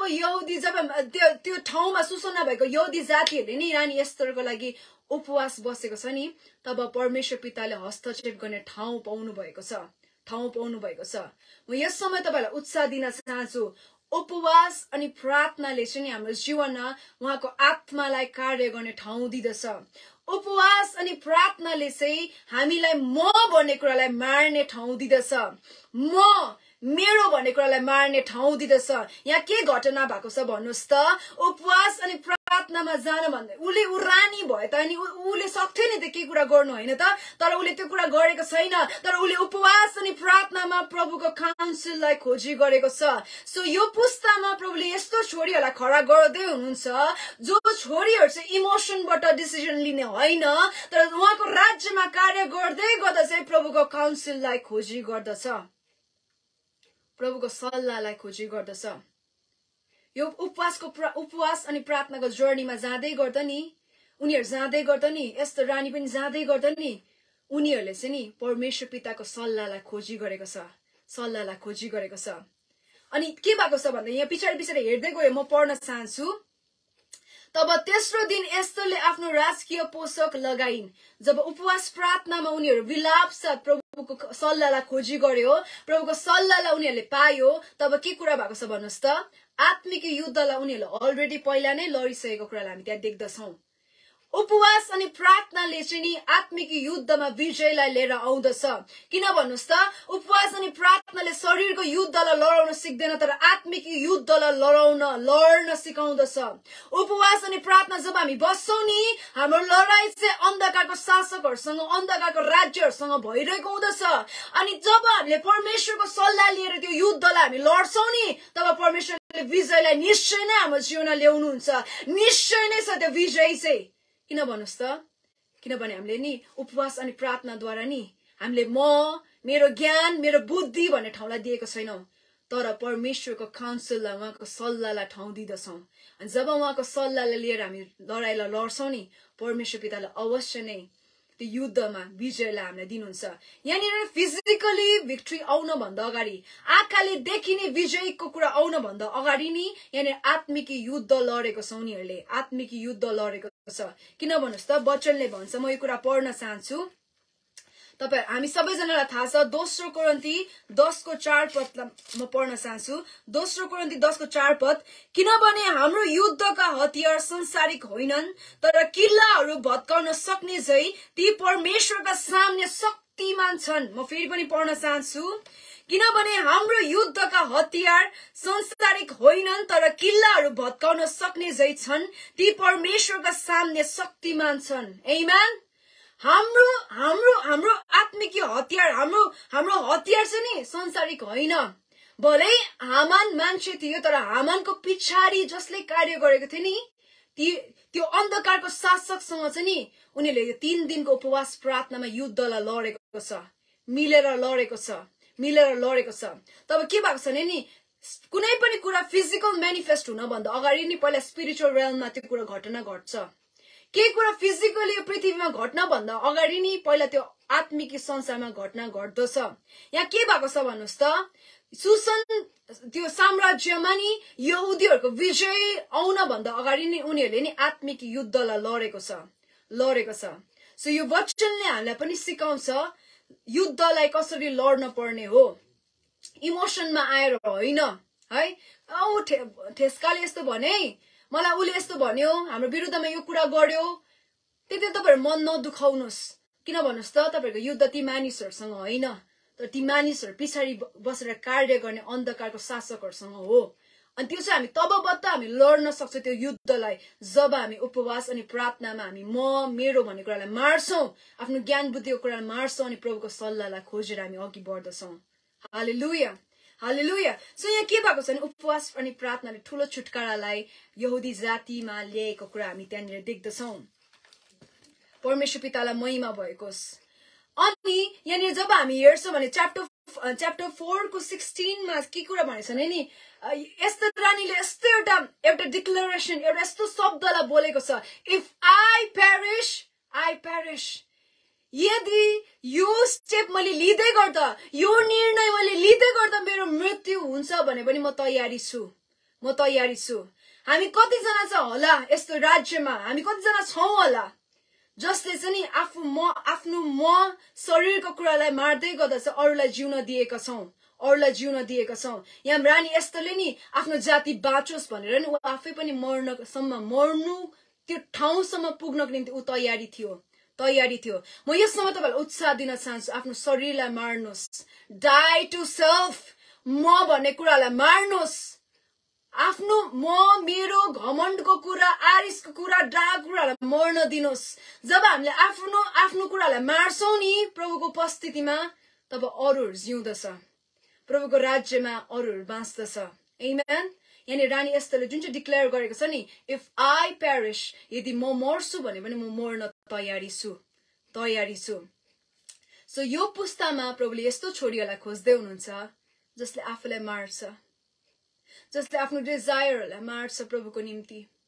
जसले आफ्नो इच्छालाई मार्दछ त्यो वेदीमा प्रभुको निम्ति ताकि अरूहरु बाँच्न सकोस् रानी एस्तरले नि यस्तो कुरालाई भनेको छ यदि म मर्छु भने पनि म मर्न तयारी छु यदि यो कुरा गर्दै गर्दा यो डिसिजन निर्णय लिँदै गर्दा म मर्छु भने म मर्न तयारी छु हामी कस्तो छौं भन्नुस् त मानिस जातिहरु हामी सेल्फिश छौं हामी आफूलाई बचाउन खोज्छौं आफू बाँच्न खोज्छौं बरु अरु मरे नि मरोस् है हाम्रो बानी हाम्रो मानिसहरुको नेचर यस्तो हुन्छ तर नि येशू ख्रीष्ट मानिस बनेर पनि नि उहाँकोमा त्यो नेचर थिएन तर उहाँले चाहिँ आज हामी जस्तोहरुको निम्ति उहाँ मर्न भयो आफूलाई मार्न भयो किन भन्नुस् त ताकि हामीहरु उहाँको राज्यमा जिउन सकौं भनेर ताकि हामी चाहिँ प्रभुको राज्यमा जिउन सकौं भनेर येशू ख्रीष्ट मर्न भयो so let us ask ourselves है यस समय हामी आफैलाई सोधौं के हामी मर्न तयारी छौं के हामी आफैलाई मार्न तयारी छौं हामी आफैलाई सोधौं धेरै यस्तो छोराहरु छन् जसले आफूलाई मार्ने प्रयासमा उनीहरु अघि बढिरहेको छ जसले आफ्नो क्रुसलाई बोकेर हिँड्ने प्रयासमा उनीहरु अघि बढिरहेको छ अनि म यस्ता छोराछोरीहरुसँग यस समय बातचित गर्न चाहन्छु तपाईहरु हेरिरहनु भएको छ होला यो वचनलाई तपाईले क्रुसलाई बोक्दै गर्दा धेरै दुखाइको कुरा पीडाको कुरा तपाईको जीवनमा आइरहेको होला तपाईले म भन्ने कुरालाई मार्दै गर्दा धेरै दुख्ने कुरा तपाईको जीवनमा आइरहेको होला तर यस समय म तपाईहरुलाई उत्साह दिन चाहन्छु तपाईको कारणले गर्दा नि धेरै जना प्रभुको राज्यमा बाँच्दैछ यस समय बाँच्दैछ हालेलुया यानी एस्तर रानीको एउटा डिसिजन एउटा निर्णयले नि उसको सारा जाति बाँचेको छ आमेन सारा जाति बाँचेको छ म उत्साह दिन चाहन्छु तपाईहरु जति जना मर्ने प्रयासमा अगाडि बढिरहनु भएको छ आफूलाई मार्ने क्रुसलाई बोक्ने आफूलाई इन्कार गर्ने त्यो प्रोसेसमा हुनुहुन्छ भने बढ्नुस् अझै अघि बढ्नुस् कारण तपाईहरुको कारणले गर्दा प्रभुको राज्यमा अरूहरु बाँच्दै छन् आमेन प्रभुलाई महिमा भएको हुन् म एकदमै धेरै लामो गइरहेको छ म एकदमै समरीमा एकदम छोटकरीमा म भन्ने प्रयास म गरिरहेको छु सो यस समय भन्नुहोस् प्रभुको छोरीहरु if I perish then I perish यदि म मर्नु पर्छ भने म मेरो जातिको निम्ति मर्न तयारी छु यदि म आफैलाई मार्दै गर्दा मेरो जाति, मेरो नेपाली जाति बाँच्छ भने म मर्न तयारी छु। भन्नुहोस् प्रभुलाई, भन्नुहोस् यस समय तपाईले भन्नुहोस् प्रभु, यदि म मर्दै गर्दा, मेरो शरीरको कुरालाई मैले मार्दै गर्दा मेरो परिवार बाँच्छ भने, मेरो जाति बाँच्छ भने, मेरो मण्डली बाँच्छ भने प्रभु, I am willing to die. म मेरो शरीरलाई मार्न तयारी छु, म मेरो क्रुसलाई बोक्न तयारी छु। हालेलुया। रानी एस्थरले यो चुनाव लियो। उसले आफ्नो जातिको निम्ति, आफ्नो परिवारको निम्ति, आफ्नो मानिसहरूको निम्ति। सकेको भयो नि रानी एस्थरले नि, ऊ रानी भएको कारणले उसले मर्दकाईलाई बचाउन सक्थ्यो, उसले आफैलाई पनि बचाउन सक्थ्यो। किन भन्नुहोस्, उसकोमा त्यो अख्तियार थियो। रानीको औदामा भएपछि उसकोमा त्यो अख्तियार थियो। उसले आफैलाई पनि बचाउन सक्थ्यो, मर्दकाईलाई पनि बचाउन सक्थ्यो गुप्तमा। तर के हो भन्नुहोस् त, रानी एस्थरले त्यस्तो गरेको छैन। तर यदि मैले यो निर्णय लिँदै गर्दा म मर्छु भने पनि मेरो जाति बाँच्छ भने म मर्न तयारी छु। रानी एस्थरले सेल्फिश मोटिभले नै कार्य गरेको छैन। हामी छोरीहरू कस्तो हुन्छ भन्नुहोस् त, मेरो श्रीमानलाई भए पुग्छ, मेरो नानीहरू खुसी छन् पुग्छ, बास, अरू जेसुकै होस्, जतासुकै जाओस्। हाम्रो बानी बेहोरा यस्तो हुन्छ, हाम्रो बिहेभियर, हाम्रो नेचर यस्तो छ, हो कि न भन्नुहोस् त। हाम्रो नेचर यस्तो छ। हामी कस्तो छ भन्नुहोस् त, मेरो परिवार खुसी छ, मलाई ढुक्कै छ, मेरो परिवार पुगिरहेको छ, मेरो परिवार खुसी छ, मेरो नानीहरू राम्रो पढिरहेको छ, मलाई अरू केही पनि चाहिँदैन, अरू जेसुकै होस्। तर होइन, एउटा गडली वुमन चाहिँ त्यस्तो हुँदैन। तर गडली वुमनले चाहिँ नि ख्रिस्टको हृदयलाई बोकेको हुन्छ, यीशु ख्रिस्टको हृदयलाई बोकेको हुन्छ। अनि यीशु ख्रिस्टले जसरी आफ्नो मानिसको निम्ति आफूलाई मार्न तयारी उहाँ हुनुभयो अनि मर्नुभयो नि, एउटा गडली वुमन, ईश्वरीय स्त्रीले पनि उहाँको हृदयलाई बोकेको हुन्छ। उसले नि छुटाउँदैन। परिवार यति मेरो आफ्नो पर्छ अनि म यतिको लागि गर्नुपर्छ, ऊ मेरो आफ्नो पर्दैन, म उसको निम्ति गर्नु हुँदैन अनि कहिले छुटाउँदैन। एउटा गडली वुमनले, प्रभुको छोरीले कहिले पनि छुटाउँदैन। तर उसले पिताको हृदयलाई बोकेको हुन्छ अनि सबैजनालाई इक्वल वेमा उसले हेर्दछ, इक्वल वेमा हेर्दछ। उसले पार्सियलिटी गर्दैन, उसले छुटाउँदैन, तर उसले नि सबैजनालाई एउटै मुष्टमा हेर्छ, एउटै मुष्टमा उसले माया गर्छ। आमेन। यहाँ रानी एस्थरले नि सबैजनालाई माया गरेको छ, मेरो जाति भनेको छ। भले उसले आफ्नो ती मानिसहरूलाई चिने तापनि नचिने तापनि उसले के भनेको छ भन्नुहोस् त, मेरो जाति, मेरो मानिसहरू उसले माया गरेको छ, उसले छुट्याएको छैन त्यहाँनिर। सो गडली वुमनमा हुनुपर्ने एउटा मेन क्यारेक्टर के हो भन्नुहोस् त, हामीले पार्सियलिटी गर्नु हुँदैन, फेभरेटिजम गर्नु हुँदैन। मेरो परिवार पुग्छ, मेरो परिवारमा छ, सुख शान्ति छ, नानीहरू सुख छ, ठिकै छ, भयो मलाई। नो, एउटा गडली वुमन चाहिँ नि जबसम्म मानिसहरूमा प्रभुको राज्य आउँदैन, जबसम्म मेरो मानिस यीशु कृष्ण बाँच्दैन, म दिलो ज्यान दिन तयारी छु भने त्यो हृदय बोकेर हिँडेको हुन्छ एउटा गडली वुमनले, प्रभुको छोरीहरूले। सो म उत्साह दिन चाहन्छु यहाँ जतिजना छोरीहरूले मलाई हेरिरहनु भएको छ, यो वचनलाई सुनिरहनु भएको छ, किप अन लभिङ, अझै धेरै माया गर्नुहोस् आफ्नो जातिलाई, आफ्नो लोकलाई, आफ्नो शत्रुलाई। तपाईलाई ढुङ्गा हिर्काउँदैछ भने उनीहरूलाई प्रेम गर्नुहोस्। यसो गर्दा के हुन्छ भन्नुहोस् त, प्रभुको राज्य नि पृथ्वीमा प्रभुले ल्याउनुहुन्छ, प्रभुले इन्टरभेन गर्नुहुन्छ। हालेलुया, हालेलुया। सो प्रभुलाई महिमा भएको। सो एउटा गडली वुमनमा, प्रभुको स्त्री, प्रभुको छोरीमा हुनुपर्ने क्वालिटी के हो भन्नुहोस् त, उसले आफूलाई मारेको हुन्छ। म भन्ने कुरालाई, मेरो मात्रै हुनुपर्छ भन्ने कुरालाई मारेको हुन्छ, तर सबैजनालाई इक्वालिटीमा हेर्ने गर्दछ। हालेलुया। सो यहाँनिर तपाईँले देख्नुभयो भने अब के भएको छ भन्नुहोस् त, रानी एस्थरले नि 3 दिनको उपवास प्रार्थनाको बादमा उसले राजकीय सिरपेच लगाएर, उसले त्यो वस्त्र लगाएर ऊ रानीको एउटा के भन्ने एउटा पोजिसनलाई लिएर नि ऊ अब राजा कहाँ गइरहेको छ, राजा कहाँ गइरहेको छ।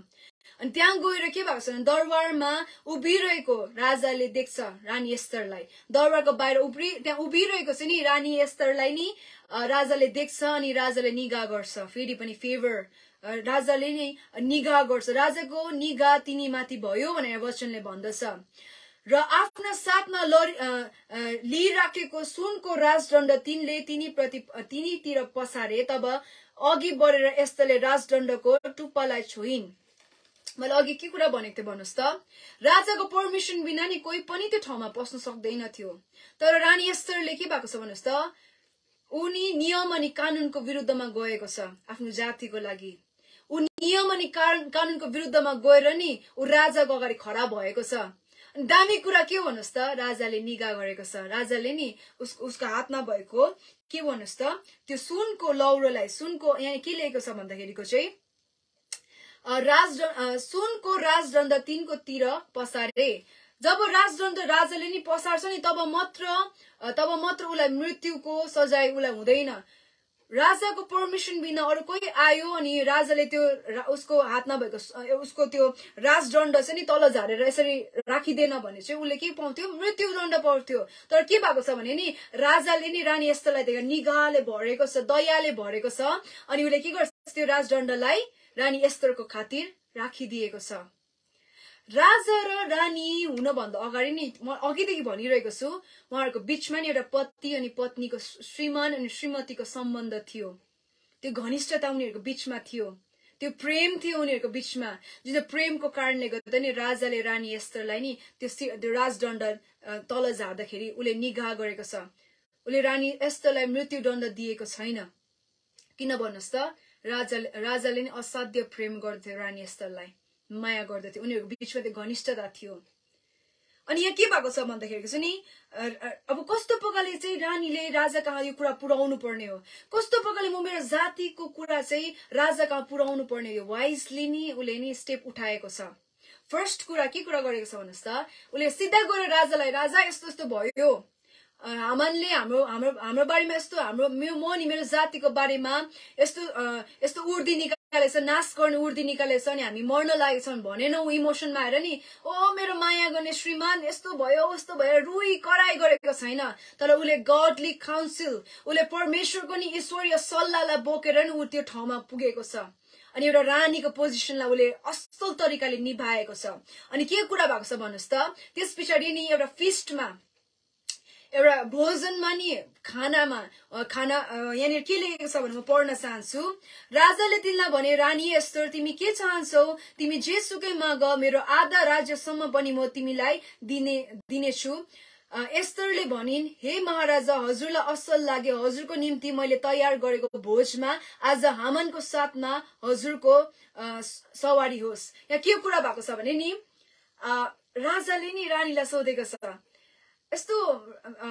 मेरो रानी एस्थर चाहिँ यति साह्रो के चाहिँ कुरा भयो र ऊ प्रिन्सिपल, उले रुल्सको नियम कानुनको खिलाफ गएर ऊ मेरो अगाडि आउनु पर्यो। अनि राजालाई नि एक प्रकारको सोचाइमा राजा परेको छ। अनि राजाले सोध्छ, रानी एस्थर तिमीलाई के कुरा चाहिन्छ तिमीले भन, म तिमीलाई मेरो राज्यको आधी भाग पनि म दिन तयार छु भनेर राजाले भन्दछ। तर रानी एस्थरले त्यस्तो गरेको छैन, उले भोजमा बोलाएको छ। उले भोजमा बोलाउँदै गर्दाखेरि नि उले कसलाई बोलाएको छ भने राजा अनि राजा हामानसँगै, जसले षड्यन्त्र यहुदीहरूको विरुद्धमा रचेको थियो, उनी दुईजनालाई नै के गरेको छ, राजा अनि हामानलाई भोजमा निमन्त्रणा दिएको छ। एउटा वाइजली नि यो रानी एस्थरले नि एकदम वाइजली यो स्टेपलाई उठाइरहेको छ, प्रभुको ज्ञानमा, प्रभुको काउन्सिलमा एकदमै वाइजली खुट्टालाई उठाइरहेको छ। उले इमोसनमा बगेर यस्तो भयो उस्तो भयो भने रुई कराई गरेको छैन। तर उले एउटा रानीको पदलाई असल तरिकाले निभाएको छ। अनि यहाँ के कुरा भएको छ भने नि जब राजा अनि हामान भोजमा जान्छ नि, अघि फर्स्ट टाइम के कुरा सोधे भन्नुहोस् त, जब रानी एस्थर राजाको अगाडि खडा हुन्छ नि, राजाले सोधेको छ, तिमीलाई के कुरा चाहिएको छ रानी एस्थर, भन, म तिमीलाई मेरो राज्यको आधी भाग दिन पनि म तयारी छु। अनि दोस्रो चोटि पनि म तपाईलाई एकदम सर्ट वेमा भनिरहेको छु, दोस्रो चोटि पनि खानामा तब फर्स्ट टाइम उनीहरूले फिस्ट गर्छ, उनीहरूले भोजन खान्छ, तब त्यस समय पनि राजा खुसी भएर के भएको छ भने रानी एस्थरलाई फेरि सोधेको छ, रानी एस्थर तिमीलाई के चाहिएको छ भन, म तिमीलाई मेरो राज्यको आधी हिस्सा धरि म दिनको निम्ति म तयार छु। अनि यसरी नै तीनचोटि रिपिट भएको छ। तीनचोटि नि राजाले रानी एस्थरलाई सोधेको छ, तिमीलाई के को खाँचो छ, तिमीलाई के चाहिएको छ भन, म तिमीलाई राज्यको आधी हिस्सासम्म पनि म दिन तयार छु। रानी एस्थरले नि यदि प्रभुसँग समय नबिताएको भए, यदि उपवास अनि प्रार्थनामा नि प्रभुको काउन्सिललाई बोकेर उले अगाडि नबढेको भए नि उनी सजिलोसँग यो टेम्पटेसनमा लड्ने थियो। किन भन्नुहोस् त, राजाले सोध्दैछन् तिमीलाई के चाहिएको छ, म तिमीलाई राज्यको आधी भाग पनि म दिन तयार छु भनेर राजाले भनिरहनु भएको छ। रानी यस्तो नि सजिलोसँग टेम्पटेसनमा पर्न सक्दथ्यो, तर उपवास अनि प्रार्थनाले नि रानीलाई त्यो टेम्पटेसनमा पर्न दिनुभएको छैन। उपवास अनि प्रार्थनाले नि त्यो लोभमा नि रानी एस्थरलाई लड्न दिनुभएको छैन। आमेन। लड्न दिनुभएको छैन। उसलाई एउटै, उसको हृदयमा एउटै कुरा छ, मेरो जाति बाँच्न पर्छ। उसको हृदयमा एउटै कुरा छ, मेरो जातिप्रति जुन चाहिँ हामानले रचेको षड्यन्त्र छ यो चाहिँ हट्न पर्छ। उसको माइन्डमा एउटै कुरा छ। ऊ फेथफुल भएको छ यो ठाउँमा पनि। नभए किन भन्नुहोस् त, नभए नि रानी यस्तो सजिलोसँग लोभिन सक्थ्यो। राज्यको नि आधी हिस्सा नै म तिमीलाई दिन्छु भनेर यहाँ राजाले भनिरहनु भएको छ। रानी लोभिन सक्थ्यो, तर रानी लोभिएको छैन। यहाँनिर रानी यस्तो लोभिएको छैन। यो पुस्ताको छोरीहरू जब राज्यमा अगाडि बढ्दै गर्दा नि दामी दामी कुरा देखाउने, लोभ्याउने कुराहरू आउला, हेर्दै गर्दा दामी लाग्ला। तर तपाईहरुले आफ्नो असाइनमेन्टलाई कहिले पनि नभुलिनु होला। तपाईले असाइनमेन्ट, प्रभुले जे कुरा जिम्मा दिनु भएको छ नि त्यो कुरालाई कहिले नभुलिनु भएको होला। किन भन्नुहोस् त, जब प्रभुको योजनामा तपाईँ अगाडि बढ्नुहुन्छ नि, जब प्रभुको योजना अनि असाइनमेन्ट बगैर तपाईँ अघि बढ्नुहुन्छ, तपाईलाई लोभ्याउने कुराहरू पनि आउँछ। तपाईहरुको अगाडि लोभ्याउने कुराहरू आउँछ। म तिमीलाई यो कुरा दिनेछु, म तिमीलाई यो पद दिनेछु, तिमी यहाँ आएर काम गर्नु है। प्रभुको इच्छा नभए है, प्रभुको योजनै हुँदैन यो ठाउँमा। तिमी यो मिनिस्ट्रीसँग जोडिनु, तिमी मेरो मिनिस्ट्रीमा आउनु, तिम्रो निम्ति हामीले पोजिसनलाई राखिदिएका छौं। तिम्रो जीवनमा त मैले यस्तो यस्तो ट्यालेन्टलाई म देखिरहेको छु, तिमी नि मेरो मिनिस्ट्रीमा आएर कार्य गर्यो भने तिमी एकदमै सक्सेस हुन्छौ है। लोभ्याउने कुराहरू, हजुर, लोभ्याउने कुराहरू तपाईहरुको अगाडि आउँछ। तर त्यति बेला तपाईहरुले नि प्रभुको काउन्सिललाई सोध्नुपर्छ, डिसर्नमेन्ट हुनुपर्छ। प्रभुलाई सोध्नुपर्छ के कुरा प्रभुबाट हो अनि के कुरा प्रभुबाट होइन। तपाईहरु प्रभुको राज्यमा बढ्दै गर्दा एकदमै तपाईहरु जतिजना पनि सिंगल लेडिजहरु हुनुहुन्छ, सिंगल डटर्सहरु जो विवाहित हुनुहुन्न, तपाईहरुलाई लोभ्याउनको निम्ति दामी दामी सम्बन्धको कुरा तपाईहरुको जीवनमा आउला। तर नि प्रभुको योजनालाई तपाईले भुलिनु हुँदैन। त्यो लोभिनु पर्ने ठाउँमा तपाईहरु लोभिनु हुँदैन। रानी यस्तो लोभिएको छैन। उलाई नि सारा राज्यको नि आधी भागै दिन्छु भनेर राजाले भनिरहेको छ। तर नो, रानी यस्तो त लोभिएन त। हजुर,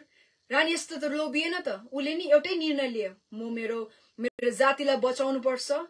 एनी हाउ कसरी गरेर हुन्छ मेरो जातिबाट यो हामानको षड्यन्त्रलाई हटाउनु पर्छ। रानी यस्तोको हृदयमा यो कुरा छापिएको थियो।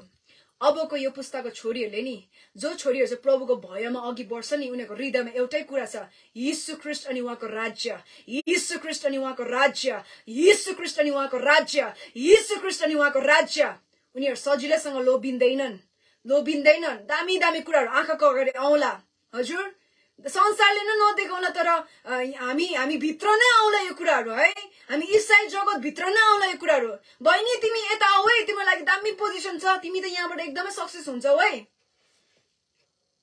छोरा तिमी यहाँ आऊ है, तिम्रो जीवनमा त एकदमै वर्शिपको ट्यालेन्ट रहेछ है। वरदान पनि भन्दैन आजकल त, ट्यालेन्ट पो भन्छ। वर्शिपको ट्यालेन्ट रहेछ, आऊ है, तिम्रो लागि यो पोजिसन छ अनि तिमी यहाँ तिमी सक्सेस हुन्छौ, तिमी फेमस हुन्छौ, फेम पाउँछौ भन्ने लोभ्याउने कुराहरू तपाईको अगाडि आउला। तर म यस समय तपाईहरुलाई उत्साह दिन चाहन्छु, त्यो टेम्पटेसनमा लड्नु हुँदैन। तपाईहरु त्यो टेम्पटेसनमा तपाईहरु लड्नु हुँदैन। त्यो टेम्पटेसनलाई पार गर्न, ओभरकम गर्ने एउटै कुरा छ, एउटै वे छ। त्यो के हो भन्नुस् त, प्रभुसँगको घनिष्ठता, प्रभु यीशुसँगको सम्बन्ध, प्रभुसँगको घनिष्ठताले मात्र हामीलाई त्यो सबै टेम्पटेसनदेखि ओभरकम गर्न हामीलाई हेल्प गर्दछ। आमेन। प्रभुसँगको घनिष्ठता, त्यो सिक्रेट प्लेसमा नि जब हामी यीशु ख्रीष्टसँग बलियो सम्बन्ध बनाएका हुन्छौँ नि, त्यो सम्बन्धले नि हामीलाई नि त्यो हरेक टेम्पटेसनलाई ओभरकम गर्ने शक्ति हामीलाई दिदछ। आमेन। सो म यस समय तपाईहरु छोराछोरीहरू, प्रभुको लोगहरू, प्रभुको दास अनि दासीहरू लोभ्याउने कुराहरू तपाईको आँखाको अगाडि आउला। तर तपाईहरु लोभिनु हुँदैन, तपाईहरु त्यो टेम्पटेसनमा पर्नु हुँदैन। रानी एस्थर परेको छैन। आमेन। रानी एस्थर यो टेम्पटेसनमा परेको छैन। तर त्यहाँ के भएको छ भने तपाईले च्याप्टर 7 मा हेर्यो भने एस्थर 7 अध्यायलाई हेर्नु भने त्यहाँ पनि सोध्नु भएको छ राजाले, रानी एस्थर तिमीलाई के कुरा चाहिन्छ, तिमीले भन्यौ भने म अहिले नै मेरो राज्यको आधी हिस्सा म तिमीलाई दिनेछु भनेर राजाले त्यहाँ पनि भनेको छ। अनि त्यहाँ पनि रानी एस्तर 3 चोटि है, एकचोटि पनि हैन। हजुर, हाम्रो जीवनमा भनेपछि नि टेम्पटेसन लोभ्याउने कुराहरु एकचोटि मात्रै आउँदैन है, घरिघरि आउँछ। जुन चाहिँ कुरा आउँदै गर्दा नि हामीले त्यो कुरामा हामी फस्यौं भने नि हामीले प्रभुको ठुलो बुलावटलाई हामीले गुमाइ पठाउँदछौं, प्रभुको ठुलो योजनालाई हामी गुमाइ पठाउँदछौं। तर यहाँ रानी एस्तरले आफ्नो असाइनमेन्टलाई, आफ्नो डेस्टिनीलाई, आफ्नो नियतिलाई गुमाएको छैन। प्रभुले जे कुराको निम्ति उलाई त्यो पदमा राखेको छ, उले त्यो कुरालाई फेथफुल भएर निभाएको छ। आमेन। सो म तपाईलाई उत्साह दिन चाहन्छु। 7 पदको 2 पदमा हेर्यो भन्दाखेरि चाहिँ हामीलाई थाहा छ यीशु ख्रीष्ट पनि 3 चोटि के भएको थियो, उहाँ पनि टेम्प्टेड हुनु भएको थियो। दियाबलसले, शैतानले उहाँलाई त्यो मरुभूमिको उहाँ उपवास प्रार्थनामा जाँदै गर्दा शैतान दियाबलसले नि परमेश्वर यीशु ख्रीष्टलाई पनि टेम्प्ट गरेको कुरा हामी त्यहाँ देख्दछौं। हामी त्यहाँ 3 चोटि टेम्पटेसन आएको उहाँको जीवनमा आएको कुरा हामी देख्दछौं। प्रभु यीशु ख्रीष्ट उहाँ परमेश्वरको पुत्रको रूपमा, उहाँ परमेश्वर भएर पनि उहाँ पुत्रको रूपमा मानिस बनेर पृथ्वीमा आउनु भएर पनि उहाँको जीवनमा त्यस्तो कुराहरु आयो भने हामी जन मानिसहरुको जीवनमा हामी जस्तोहरुको जीवन जन कति चोटि आउला यो टेम्पटेसन भन्ने कुरा। तर नि यो सम्भव छ, हामीले यो टेम्पटेसनलाई पार गर्न सक्छौं। आमेन। यीशु ख्रीष्टले प्रुफ गर्नुभयो, रानी एस्तरले नि कुरालाई प्रुफ गर्नुभयो। अनि भन्न सक्दैन कि हामी त लोभियौ है, म त अलिकति भ्रममा परेछु कि अनि म अलिकति कम्प्रोमाइज गरी पठाए होला, मलाई माफ गरिदियो होला। नो, कम्प्रोमाइज गर्नु हुँदैन, हामीहरुले कम्प्रोमाइज गर्नु हुँदैन। यीशु ख्रीष्टले कम्प्रोमाइज गर्नु भएन।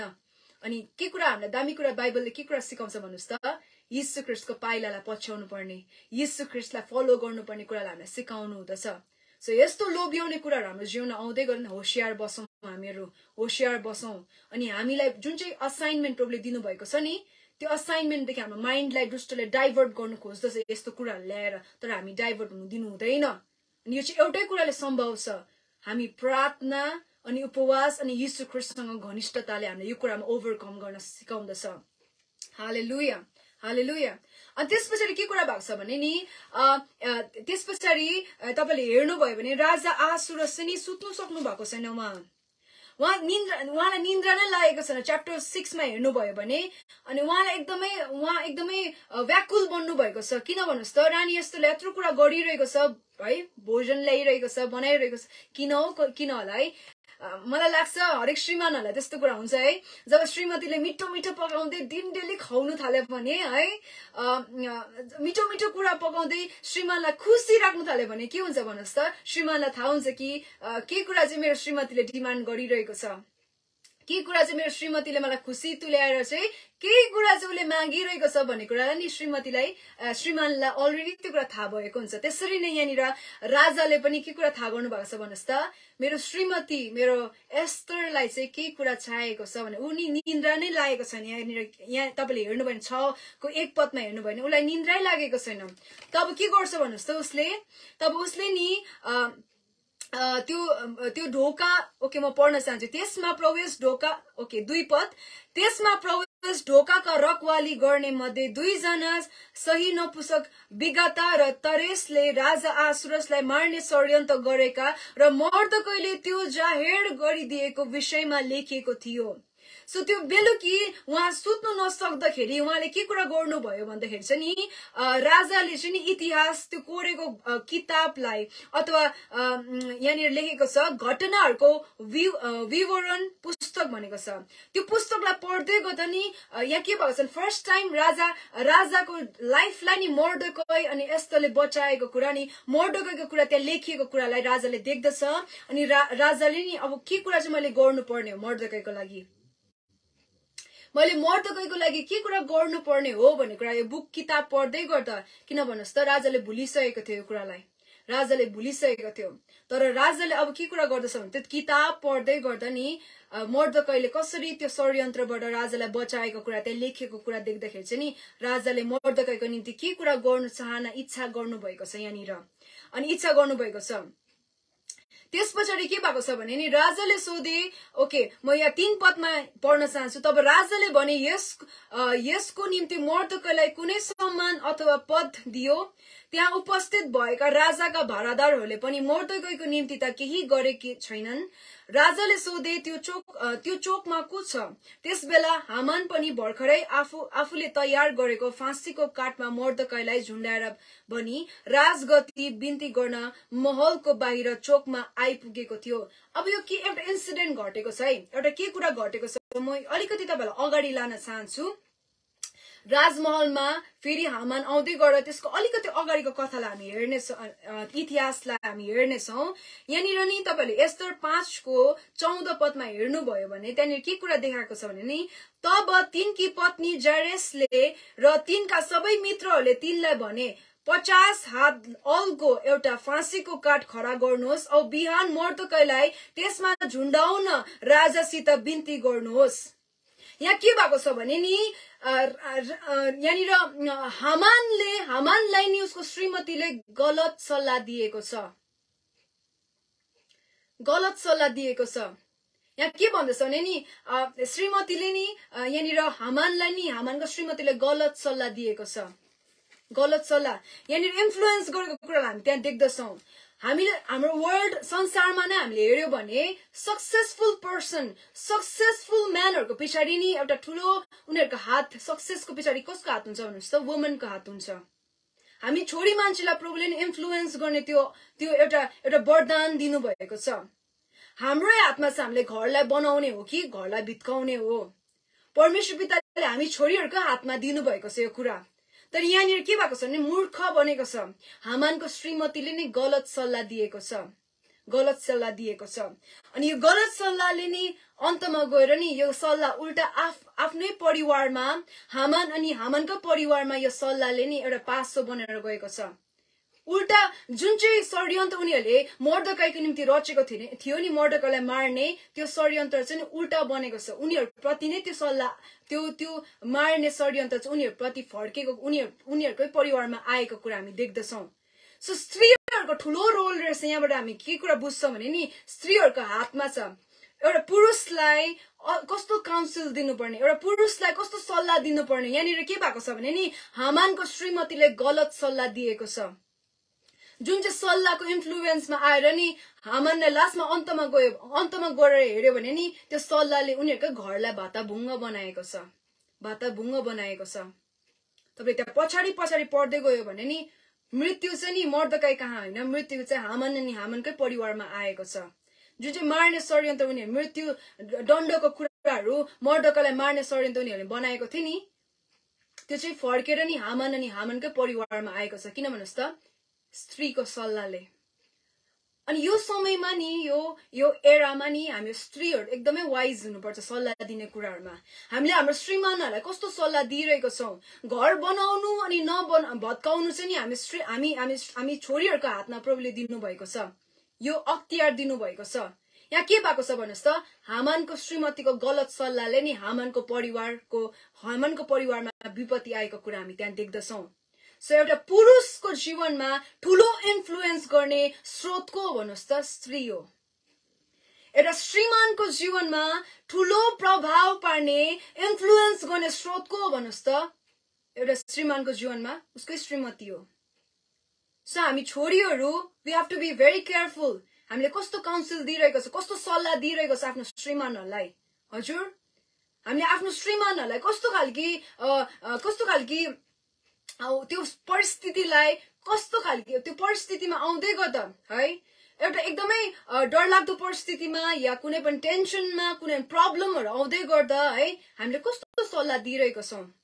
यो म्याटर गर्दो रहेछ किन भन्नुस् त हामानको जीवनमा नि यो स्त्री उसको श्रीमतीको सल्लाहले ठुलो फरकलाई ल्याएको छ तब के भएको छ भने नि तपाईले पद 8 मा हेर्नुभयो भने त्यहाँ गएर के भएको छ भन्नुस् त तपाईले पद 7 मा हेर्नुभयो भने नि जुन चाहिँ सल्लाह उनीहरु परिवार बसेर लिएको थियो नि हामान अनि उसको परिवार उसको श्रीमती उसको साथीहरु मिलेर सल्लाह लिएको थियो नि त्यो सल्लाहले नि अन्तमा नि उनीहरुको परिवारमा मृत्युलाई ल्याएको छ उनीहरुको परिवारलाई डिस्ट्रोय गरेको छ सो म यस समय तपाईहरुलाई म उत्साह दिन चाहन्छु प्रभुको छोरीहरु हामीले वचन धेरै पढ्न जरुरी छ बाइबल हामीले धेरै पढ्न जरुरी छ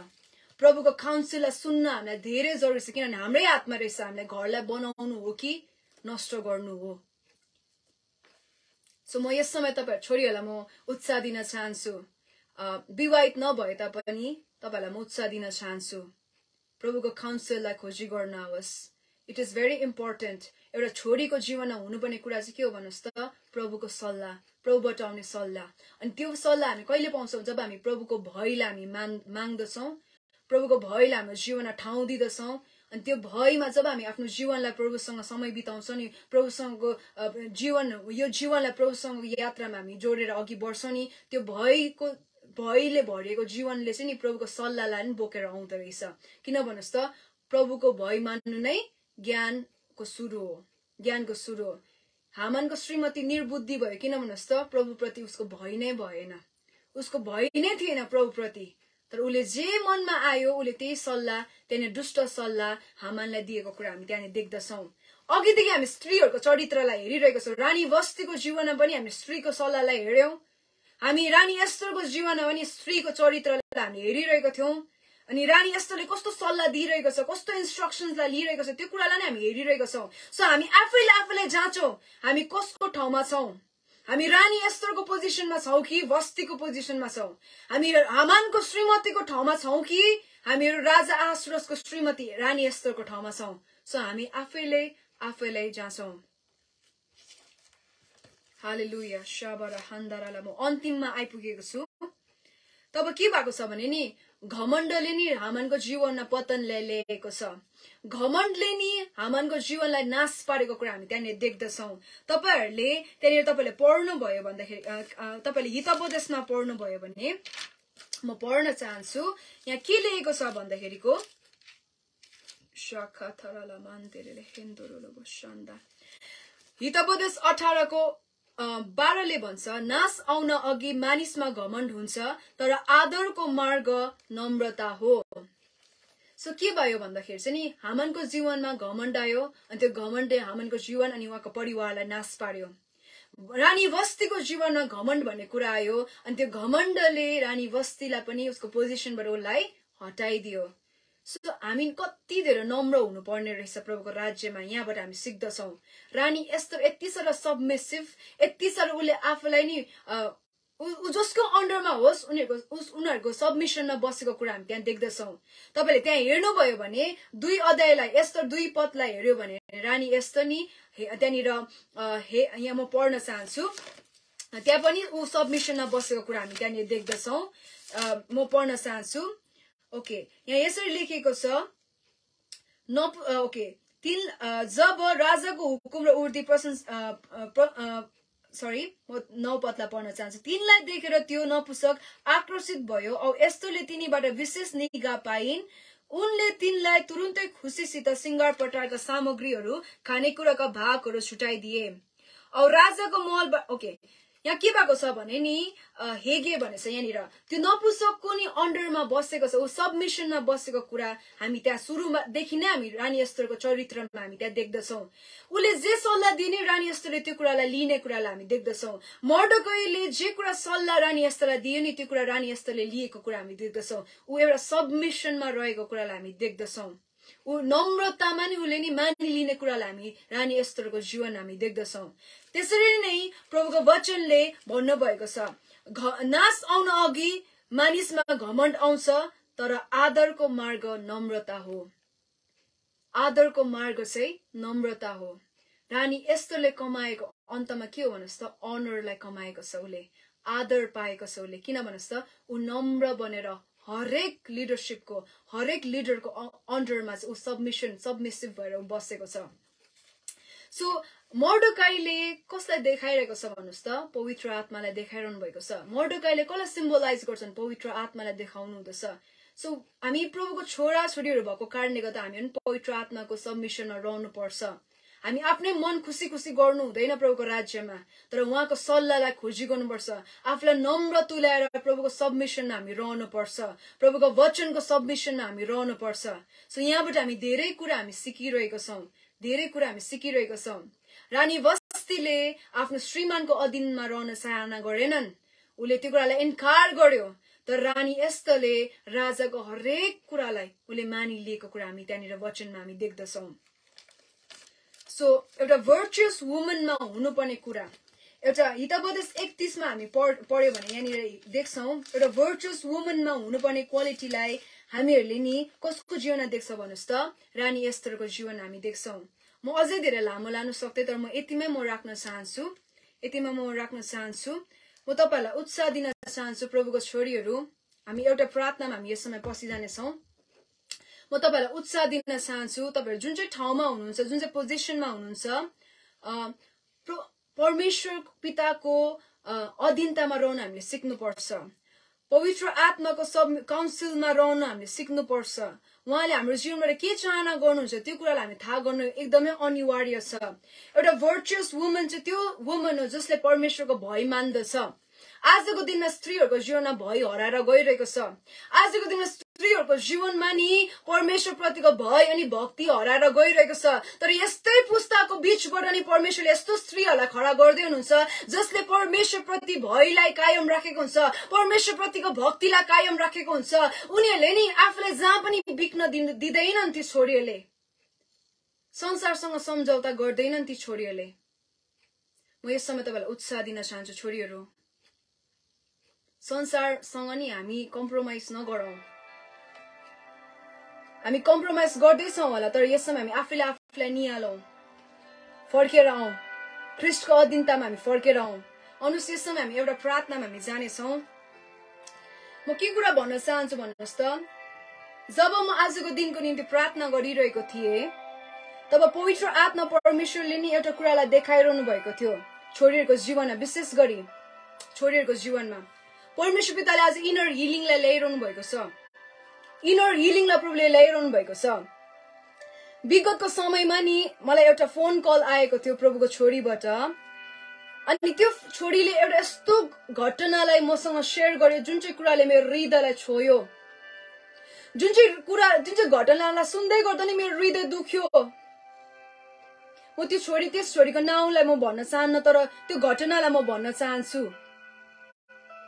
शत्रुले कहाँ आक्रमण गर्दछ हामीले त्यो कुरालाई थाहा गर्न हामी जरुरी छ छोरीहरु शत्रुलाई सजिलैसँग तपाईहरुलाई मार्न नदिनुस् तपाईको चरित्रलाई तपाईको जीवनमा प्रभुले राखिदिनु भएको असाइनमेन्टलाई डेस्टिनीलाई मार्न नदिनुस् विगतको समयमा नि मलाई एउटा फोन कल आएको थियो अनि प्रभु साक्षी हुनुहुन्छ तपाईले मैले हावामा फिबी बहिनीले बनाएर भनेको होला है भनेर तपाई सोच्दै हुनुहुन्छ नि यसको पनि लेखा म एक दिन दिनुपर्छ है विगतको समयमा मलाई एउटा फोन कल आएको थियो अनि एकजना प्रभुको छोरीले मलाई कल गर्यो अनि मैले उसँग बातचित गर्दै गर्दा उसको जीवनमा यस्तो एउटा चोट रहेछ हेर्नुस् है मैले मण्डली भित्र भएको घटनालाई मैले भनिरहेको छु मैले आफै बनाएको कथा हैन यो घटना हो शत्रुको चिनौ हामीहरु अनि त्यस छोरी जब 10 वर्षको हुँदाखेरिको एउटा मण्डलीको गुरुजन एउटा मण्डलीको गोठालोको छोराले चाहिँ उलाई मोलेस्ट गरेको कुरा उलाई अब्युज गरेको कुरा उले मलाई बताइरहेको थियो यो कुरा सुन्दै गर्दा नि मेरो हृदय दुखेर आयो प्रभुको किंगडम भित्र पनि छोरीहरु सुरक्षित छैनन् रहेछन् प्रभुको राज्य भित्र नि मण्डली भित्र पनि प्रभुको छोरीहरु सुरक्षित छैनन् रहेछन् भन्ने कुरालाई मैले रियलाइज गरिरहेको थिए तब त्यस छोरीले भन्यो दिदी म अहिले एकदमै अहिले टिनेजर्स युथ स्टेजमा छ तर उले मलाई बताइरहेको थियो दिदी अहिले पनि मलाई त्यो घाउले खान्छ मैले त्यो छोरालाई मैले क्षमा गरे तरै पनि मेरो त्यो वुन्डै निको हुन सकिरहेको छैन मलाई त्यो घाउले सताउँछन् आज यस्ता कति छोरीहरु छ होला यस संसारभरि म फाल्टोको छोरीहरुको कुरा गरेको हैन यो ईसाई समाज भित्र हुँदै गएको कुरालाई म भनिरहेको छु मण्डली भित्र घटेको कुरालाई म भनिरहेको छु कोही पनि बोलिदिएन त्यो छोरीको पक्षमा जब त्यो छोरी अनि उसको परिवारले त्यो जो गोठालो हुनुहुन्छ दास प्रभुको दासको छोराको विरुद्धमा अथवा यो कुरा उनीहरुले निकाल्न खोजे नि तब दबाइदियो अरे यो कुरा अनि त्यो घाउले अझैसम्म त्यो छोरीलाई सताइरहेको छ अब्युज मोलेस्ट अनि म छक्क परिरहेको थिएँ। किन भन्नुहोस् त, मण्डलीभित्र पनि यस्तो हुँदो रहेछ भनेर म आफै भित्र इन्सेक्योर बनिरहेको थिएँ। हामी त सुरक्षित छैनौँ रहेछौँ। छोरीहरू हेर्दा खुसी देखेला, मण्डलीमा आउँदैको तपाईँले आफ्नो छोरीहरूलाई खुसी देख्नु हुँदो होला, रमाइरहेको देख्नु हुँदो होला मण्डलीमा आउँदै गर्दा, तर नि ऊ भित्र एउटा घाउ लुकेको छ। उसले आफ्नो मुखलाई खोलेर भन्न सक्दैनन्। किन भन्नुहोस् त, समाजको डरले, मण्डलीको डरले भन्न सक्दैनन्। मैले त्यो बहिनीलाई सोधेँ, बहिनी अन्त यो कुरा तिमीले मण्डलीमा राख्यौ? जब उनीहरूले यो कार्यमा नि यो कुरा अगाडि राख्न खोज्यो नि, तब उनीहरूको परिवारको मुखलाई दबाइदियो, चुप गराइदियो। के हुँदैछ? शत्रुलाई चिनौं। मण्डलीभित्र के हुँदैछ? शत्रुलाई चिनौं। अहिले हामी यति साह्रो बिजी छौं कि को ठीक हो, को ठीक होइन, कुन चाहिँ के को सही हो, को पट्टि जाने, को नजाने, वचनले कसलाई सत्य बनाउने, कसलाई झुटा बनाउने, हामी त्यो कुरामा बिजी छौं। शत्रुले कुन चाहिँ ठाउँमा आक्रमण गरिसके हामी देख्नै चाहना गर्दैनौं। तर शत्रुलाई चिनौं हामीहरू।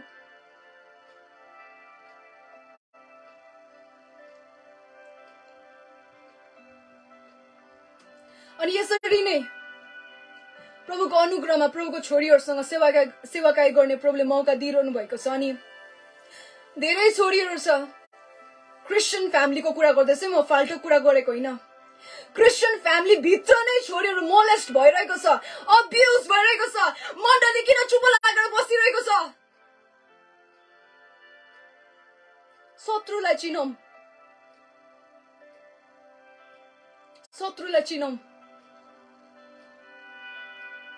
म आज तपाईँ छोरीहरू जतिजना पनि यस्तो कुराहरूबाट भएर जानुभयो, क्षमा गरिदिनुहोस् ती व्यक्तिहरूलाई, क्षमा गर्नुहोस् त्यो व्यक्तिहरूलाई। प्रभुले इनर हिलिङलाई पठाउँदै हुनुहुन्छ। यस समय इनर हिलिङलाई पठाउँदै हुनुहुन्छ। तपाईहरुको त्यो हृदयभित्रको घाउलाई प्रभुले निको पार्दै हुनुहुन्छ।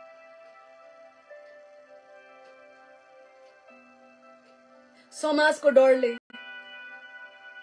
इज्जतको डरले तपाईले मुख चुप गरेर बस्नु भयो होला। त्यो घाउलाई भित्र नै त्यो घाउले तपाईलाई खान तपाईले अलाउ गर्नुभयो। तर प्रभु भन्दै हुनुहुन्छ यस समय त्यो वुन्ड्सलाई म निको पार्नेछु। किन भन्नुस् त, रानी एस्थर खरा हुनको लागि नि पहिला रानी एस्थरको जीवनको घाउ चाहिँ निको हुनु इम्पोर्टेन्ट थियो। रानी एस्थर चाहिँ नि त्यो पोजिसनमा खरा हुनुभन्दा अगाडि नि रानी एस्थरको जीवनमा ऊ टुटेको ठाउँहरुमा, उसको जीवनमा भएको घटनाहरुबाट, उसको जीवनमा भएको ट्रमाहरुबाट ऊ निको हुनु जरुरी थियो। अनि मात्र ऊ आफ्नो जातिको निम्ति खरा हुन सकेको छ। म यस समय तपाई छोरीहरु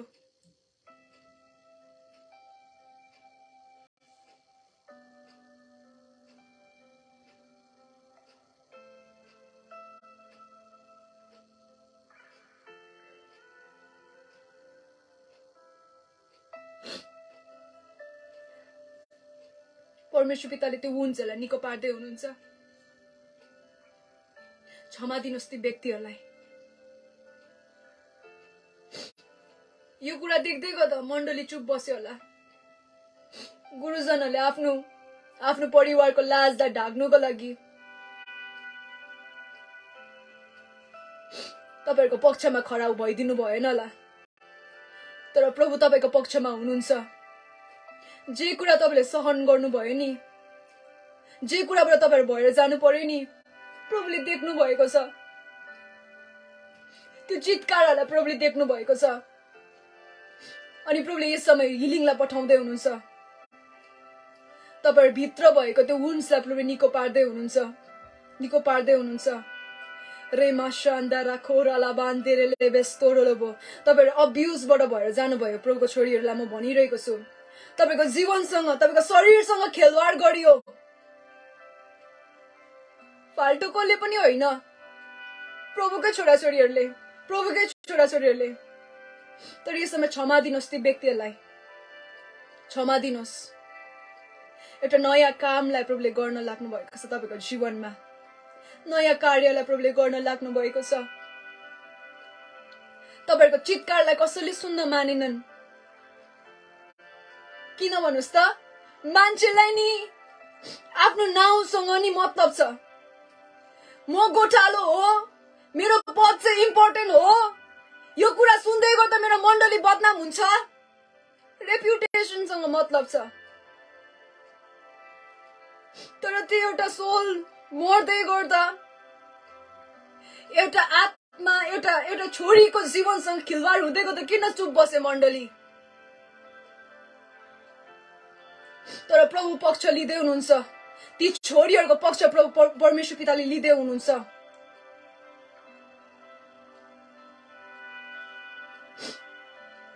प्रभुको छोरीहरू, तपाईहरु चाहिँ एउटै ठाउँमा मात्र सुरक्षित हुनुहुन्छ, त्यो चाहिँ यीशु ख्रीष्टको उपस्थिति। यीशु ख्रीष्टको उपस्थिति, यीशु ख्रीष्टको उपस्थिति। शखराला मान्देरेले हेन्दोरोलो बोशाबारा हान्दा लिजाराला खोराला मान्देरेले हेन्दोरोलो बोशिखीराला बान्दोरोलो बो रिखाताराला माशाखा तोरोलो बोस्ताराला बा। हामीलाई मोर्डकै जस्तो छोराहरू चाहिएको छ, हामीलाई मोर्डकै जस्तो दासहरू चाहिएको छ, जसले रानी एस्थरको पक्षलाई लिइदियो, रानी एस्थरको त्यो बुलावटलाई आदर गर्यो, रानी एस्थरको जीवनको बुलावटलाई देख्यो, इन्सेक्योर भएन। हामीलाई यस्ता दासहरूको खाँचो छ हाम्रो जेनेरेसनमा, हाम्रो पुस्तामा। हामीलाई यस्तो दासहरूको जरुरी छ जसले एउटा छोरीको जीवनमा भएको बुलावटलाई देख्दछ, छोरी भनेर दबाउँदैन तर बोल्नु दिँदछ। हामीलाई यस्ता दासहरूको खाँचो छ हाम्रो मण्डलीमा, हाम्रो समाजमा, हाम्रो देशमा। हामीलाई मोर्डकै जस्तो दासहरूको खाँचो छ जो रानी एस्थरको पक्षमा खडा भइदियो। शखराला मान्देरेले हेन्दोरोलो बो शखाथा लिहान्दा नाजुरोलो बो शाबारा हाराला मान्देरेले बे लिख्राथोरोलो बो रिजाराला माशन्दोरो होराला मान्देरेले खेरेलो स्तोरोलो बो। तपाईहरुको चाइल्डहुड ट्रमा, तपाईहरुको बाल्यकालको त्यो ट्रमाहरुदेखि तपाईहरुलाई निको पार्दै हुनुहुन्छ, त्यो क्याप्टिभदेखि, शैतानले दबाएर राखेको, दियाबलसले दबाएर राखेको त्यो ठाउँदेखि तपाईलाई स्वतन्त्र गर्दै हुनुहुन्छ प्रभुको छोरीहरू। यो तपाईहरुको समय हो। यस्तै समयको निम्ति प्रभुले तपाईलाई बोलाउनु भएको हो। यस्तै समयको निम्ति प्रभुले तपाईलाई बोलाउनु भएको। राइज, खडा हुनुहोस्, खडा हुनुहोस्, खडा हुनुहोस्। तपाईको त्यो विगतको टेस्टमनी नि, विगतको जे घटना घट्यो नि तपाईको जीवनमा, त्यो प्रभुले तपाईको नियतिको निम्ति त्यो कुरालाई शक्तिको रूपमा, टेस्टमनीको रूपमा प्रभुले खडा गर्दै हुनुहुन्छ तपाईहरुलाई। तपाईहरुको दुर्बल भएको अवस्थालाई नि प्रभुले नि उहाँको महिमाको निम्ति प्रभुले प्रयोग गर्न चाहिरहनु भएको छ। Give it to him, give it to Jesus, give it to Jesus. हालेलुया। रेमान्दाराला शिखिराला बान्दोरोलोबो लेहिदाना या जुरोलोबो। आउनुहोस् हामी यसमा प्रार्थनामा हामी जानेछौँ। पवित्र आत्माले के कुरालाई गर्न लाग्नु भएको छ आजको दिनमा छोरीहरूको जीवनमा, रिसिभ गरौँ त्यो कुरालाई। रिहेदोरोलोबो शाखाथाराला मान्देने जेयालाबा। तपाईं जतिजना प्रभुको छोरीहरू हुनुहुन्छ लाइफमा, एमेन लेख्नुहोस्। अग्रिमेन्टमा आउँ हामीहरू। जे कुरा प्रभुले गर्न लाग्नु भएको छ अब हाम्रो जातिको छोरीहरूको बीचमा, त्यो कुरा, त्यो प्रभुको विललाई हामीहरू यसलाई रिसिभ गरौँ। रेखेतोरोलोबो। तपाईं त्यो कमेन्ट बक्समा एमेन भनेर लेखिदिनुहोस् है। त्यो एमेन लेख्दै गर्दा नि प्रभुको विलमा हामी सहमति जनाउँदैछौँ है। प्रभुको अगाडि यो कुरा उदाङ्गो छ। प्रभुले एउटा नयाँ कुरालाई प्रभुले गर्न लाग्नु भएको छ छोरीहरूको बीचमा। यस, एमेन, एमेन। शाखाथा रालाबान्देरे लेबे शोकोतोरोलोबो रे they रेबे शाखाथा। More of you Jesus. Ajay, Ajay, Ajay. रेखेतोरोलोबो शान्दा नाजुरोलोबो रालामास्तेरे लेबे। यो तपाईहरुको ऋतु हो छोरीहरू, यो तपाईहरुको समय हो छोरीहरू। प्रभुले अब तपाईको आवाजलाई दबिन दिने कुराहरुदेखि अलग गर्दै हुनुहुन्छ, निकाल्दै हुनुहुन्छ, त्यो क्याप्टिभदेखि तपाईहरुलाई निकाल्दै हुनुहुन्छ। रिखेतोरोलोबो शाखातारालाबा लिब्रोहोदारालामा शेन्देरेलेबे शाखातारालाबान्देने जुरोलोबो शान्दारालाबा रिखोतोरोलोबो। उहाँ चाहिँ लर्ड अफ रेस्टोरेसन हुनुहुन्छ। जे कुरा शत्रुले तपाईहरुको जीवनमा चोरेर लगेको थियो नि, अब दोब्बर रूपमा परमेश्वर पिताले त्यो कुरालाई तपाईको जीवनमा फिर्ता गर्दै हुनुहुन्छ। यस lord, yes lord. For such a time as this यस्तो समयहरुको निम्ति हो रिखेरेले बेन्दोरोलोबो शाखान्दारालाबा लिब्रोहोदोरोलोबो शान्दारालाबा म थ्यांक यू भन्न चाहन्छु यो भिडियो मार्फतद्वारा ती दासलाई जसले छोरीहरुको जीवनमा पनि प्रभुको बोलावट हुन्छ भनेर एक्नोलेज गर्नु भइरहेको छ म तपाई प्रभुको दासलाई आदरणीय दासलाई म आदर जनाउन चाहन्छु अनि म धन्यवाद दिन चाहन्छु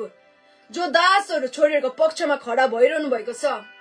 रिमान्दारालामा शिखिराला बारालामान्दो Riketul aralaya zurolo boshandaralaba librekete rebe shakatarala mande nezurolo boshandaralaba lidaralaba shandar आउनुस् हामी प्रार्थना बितामी पसि जाने छौं रेबे shaba baba baba mashe rekotoro boshakatarala mande ligetoro boshakataralaba li andono zuro borra baba bashe de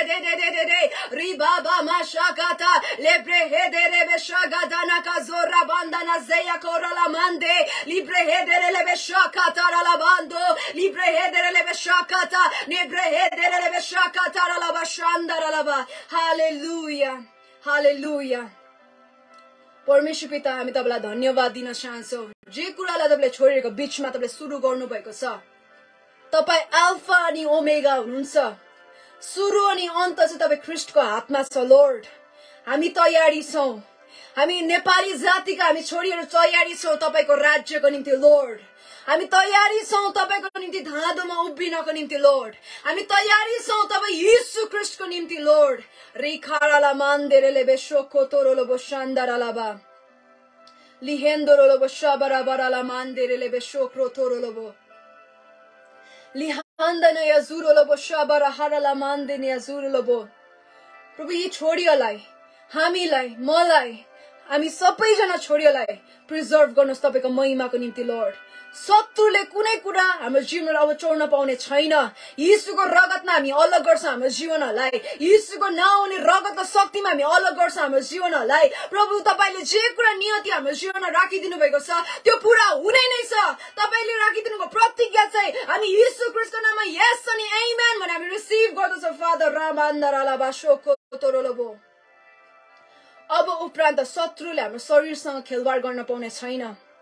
अब उपरान्त शत्रुले हाम्रो हृदयसँग खेलबाड गर्न पाउने छैन येशू ख्रीष्टको नाउँमा रिसिभ गर्नुहोस् जति जना पनि यसको भिक्टिम हुनु भएको छ तपाईहरुको पास्ट ट्रमाले तपाईहरु अघि बढ्न सकिरहनु भएको छैन तपाईको चाइल्डहुडमा तपाईहरुको आफ्नैहरुले तपाईहरुको जीवनमा दुर्व्यवहार गरेको छ भने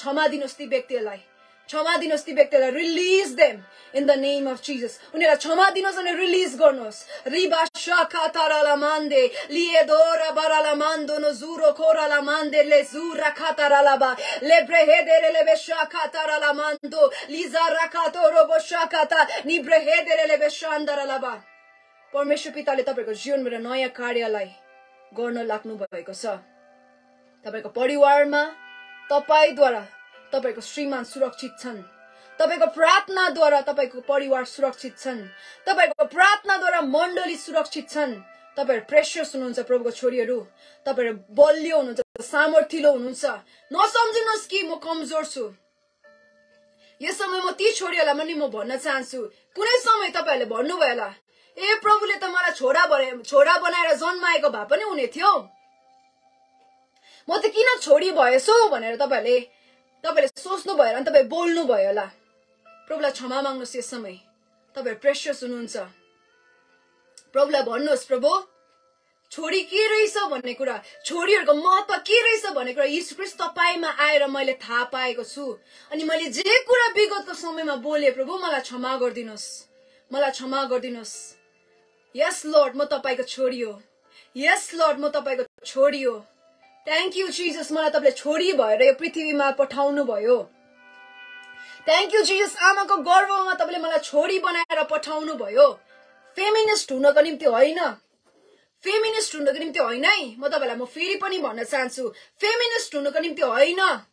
तर प्रभुको राज्यमा छोरीहरुको रोल चाहिँ कसरी खेल्नु पर्ने येशू ख्रीष्टको चरित्रलाई येशू ख्रीष्टको आइडेन्टिटीलाई बोकेर हिड्नको निम्ति प्रभुले बोलाउनु भएको हो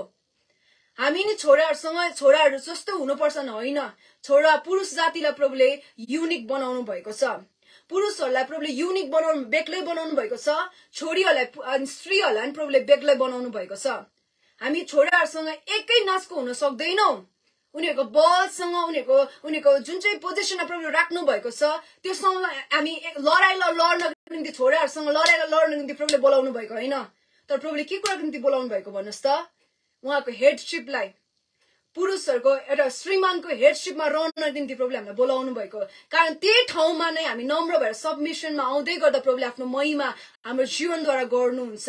गर्नुहुन्छ रेमेशोको तोरोलो बोशान्दा लेहिदाना लमास्तोरोलो बो थ्यांक यू लॉर्ड आजको दिनमा प्रभु तपाईले हामीलाई फेमिनिस्ट हुनको निम्ति बोलाउनु भएको हैन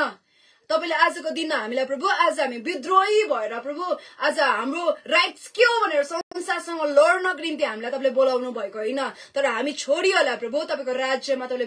भिन्नै बुलावटमा तपाईको राज्यको विस्तारको निम्ति तपाईको राज्यको तपाई येशू ख्रीष्टको महिमाको निम्ति तपाईले आज हामीलाई बोलाउनु भएको हाम्रो चिनारी चाहिँ येशू ख्रीष्ट तपाईमा छ म प्रार्थना गर्न चाहन्छु यहाँ जति जना छोरीहरु छ प्रभु अब उसो प्रभु उनीहरुले तपाईमा म को भन्ने कुरालाई देख्न सकुन् थाहा गर्न सकुन् आफ्नो रोल कसरी आफ्नो पोजिसनलाई पक्रेर कसरी तपाईको राज्यमा अघि बढ्न पर्ने हो ती कुराहरु पवित्र आत्मा तपाईले सिकाउन होस् पवित्र आत्मामा प्रार्थना गर्न तपाईको विजडमले भर्न होस् तपाईको बुद्धिले भर्नुहोस् तपाईको भयले भर्नुहोस् पवित्र आत्मा अनि सबैभन्दा ठूलो कुरा येशू ख्रीष्ट तपाईलाई सबैभन्दा धेर प्रेम गर्ने तपाईसँग घनिष्ठतामा समय बिताउने छोरीहरु हामीलाई बनाउनुहोस् पवित्र आत्मा तपाईलाई खोज्ने तपाई येशू ख्रीष्टको उपस्थितिमा आएर आफैलाई म भन्ने कुरालाई मार्ने छोरीहरु हामीलाई बनाउनुहोस् ताकि हामी छोरीहरुको जीवनद्वारा तपाईले आफ्नो राज्य यस पृथ्वीमा विस्तार गर्नु भएको हुन् प्रभु हामी प्रार्थना गर्छौं धन्यवाद यो समयको निम्ति लर्ड जति पनि वचनहरु आज तपाई बोल्नु भएको छ पवित्र आत्मा आज वचन बोल्दै गर्दा आज म मेरो जीवनबाट कुनै पनि गल्ती मैले गरेको छु भने मलाई क्षमा गर्दिन होस् अनि यो सबै एन्टायर सेसनमा तपाई हाम्रो साथमा रहिदिनु भयो पवित्र आत्मा तपाई हाम्रो साथमा रहिदिनु भयो हामी तपाई परमेश्वरलाई हामी धन्यवाद दिन चाहन्छौं लर्ड थ्यांक यू जीसस यो समयको निम्ति प्रत्येक छोरीहरु अनि छोरालाई तपाईले ब्लेस गर्न होस् प्रभु मर्डकै जस्तो छोराहरु एस्थर रानी जस्तो छोरीहरु तपाईले आफ्नो राज्यको निम्ति तपाईले खडा गर्दै हुनुहुन्छ हामी तपाई परमेश्वरलाई हामी धन्यवाद दिन चाहन्छौं धन्यवाद सबै तको निम्ति सबै कुरा तपाईले आफ्नो महिमा लि बक्सिनुहोस् येशू ख्रीष्टको नाममा माग्दछौं आमेन हुन्छ तपाईहरुलाई धन्यवाद तपाईहरु आज हामीसँग जोडिनु भयो अझै धेरै प्रभुमा रहेर है पवित्र आत्मालाई सोध्नुहोस् तपाईलाई प्रभुले किन छोरी बनाएर पृथ्वीमा पठाउनु भयो तपाईको के रोल छ किनभने पवित्र आत्मा बाहेक नै अरु मानिसहरुले तपाईलाई बताउन सक्नुहुन्न पवित्र आत्माले मात्र पिताको हृदयको योजना तपाई प्रतिको योजना के छ भनेर पवित्र आत्माले मात्र तपाईको जीवनमा खोल्न सक्नुहुन्छ हालेलुया हालेलुया सो मान्छेलाई हैन येशू ख्रीष्टलाई पछाउनुहोस् आमेन प्रभुलाई महिमा भएको छ हुन्छ तपाईहरु सबैजना थ्यांक यू सो मच तपाईहरु यसरी जोडिनु भयो म विश्वास गर्छु तपाईहरु ब्लेस्ड हुनु भएको छ भन्ने कुरालाई हुन्छ हामी फेरि पनि हामी प्रभुको किङडममा अगाडि बढ्दै गर्दा हामी यसरी नै हामी भेट्ने छौं प्रभुलाई महिमा भएको छ thank you so much Jay Masih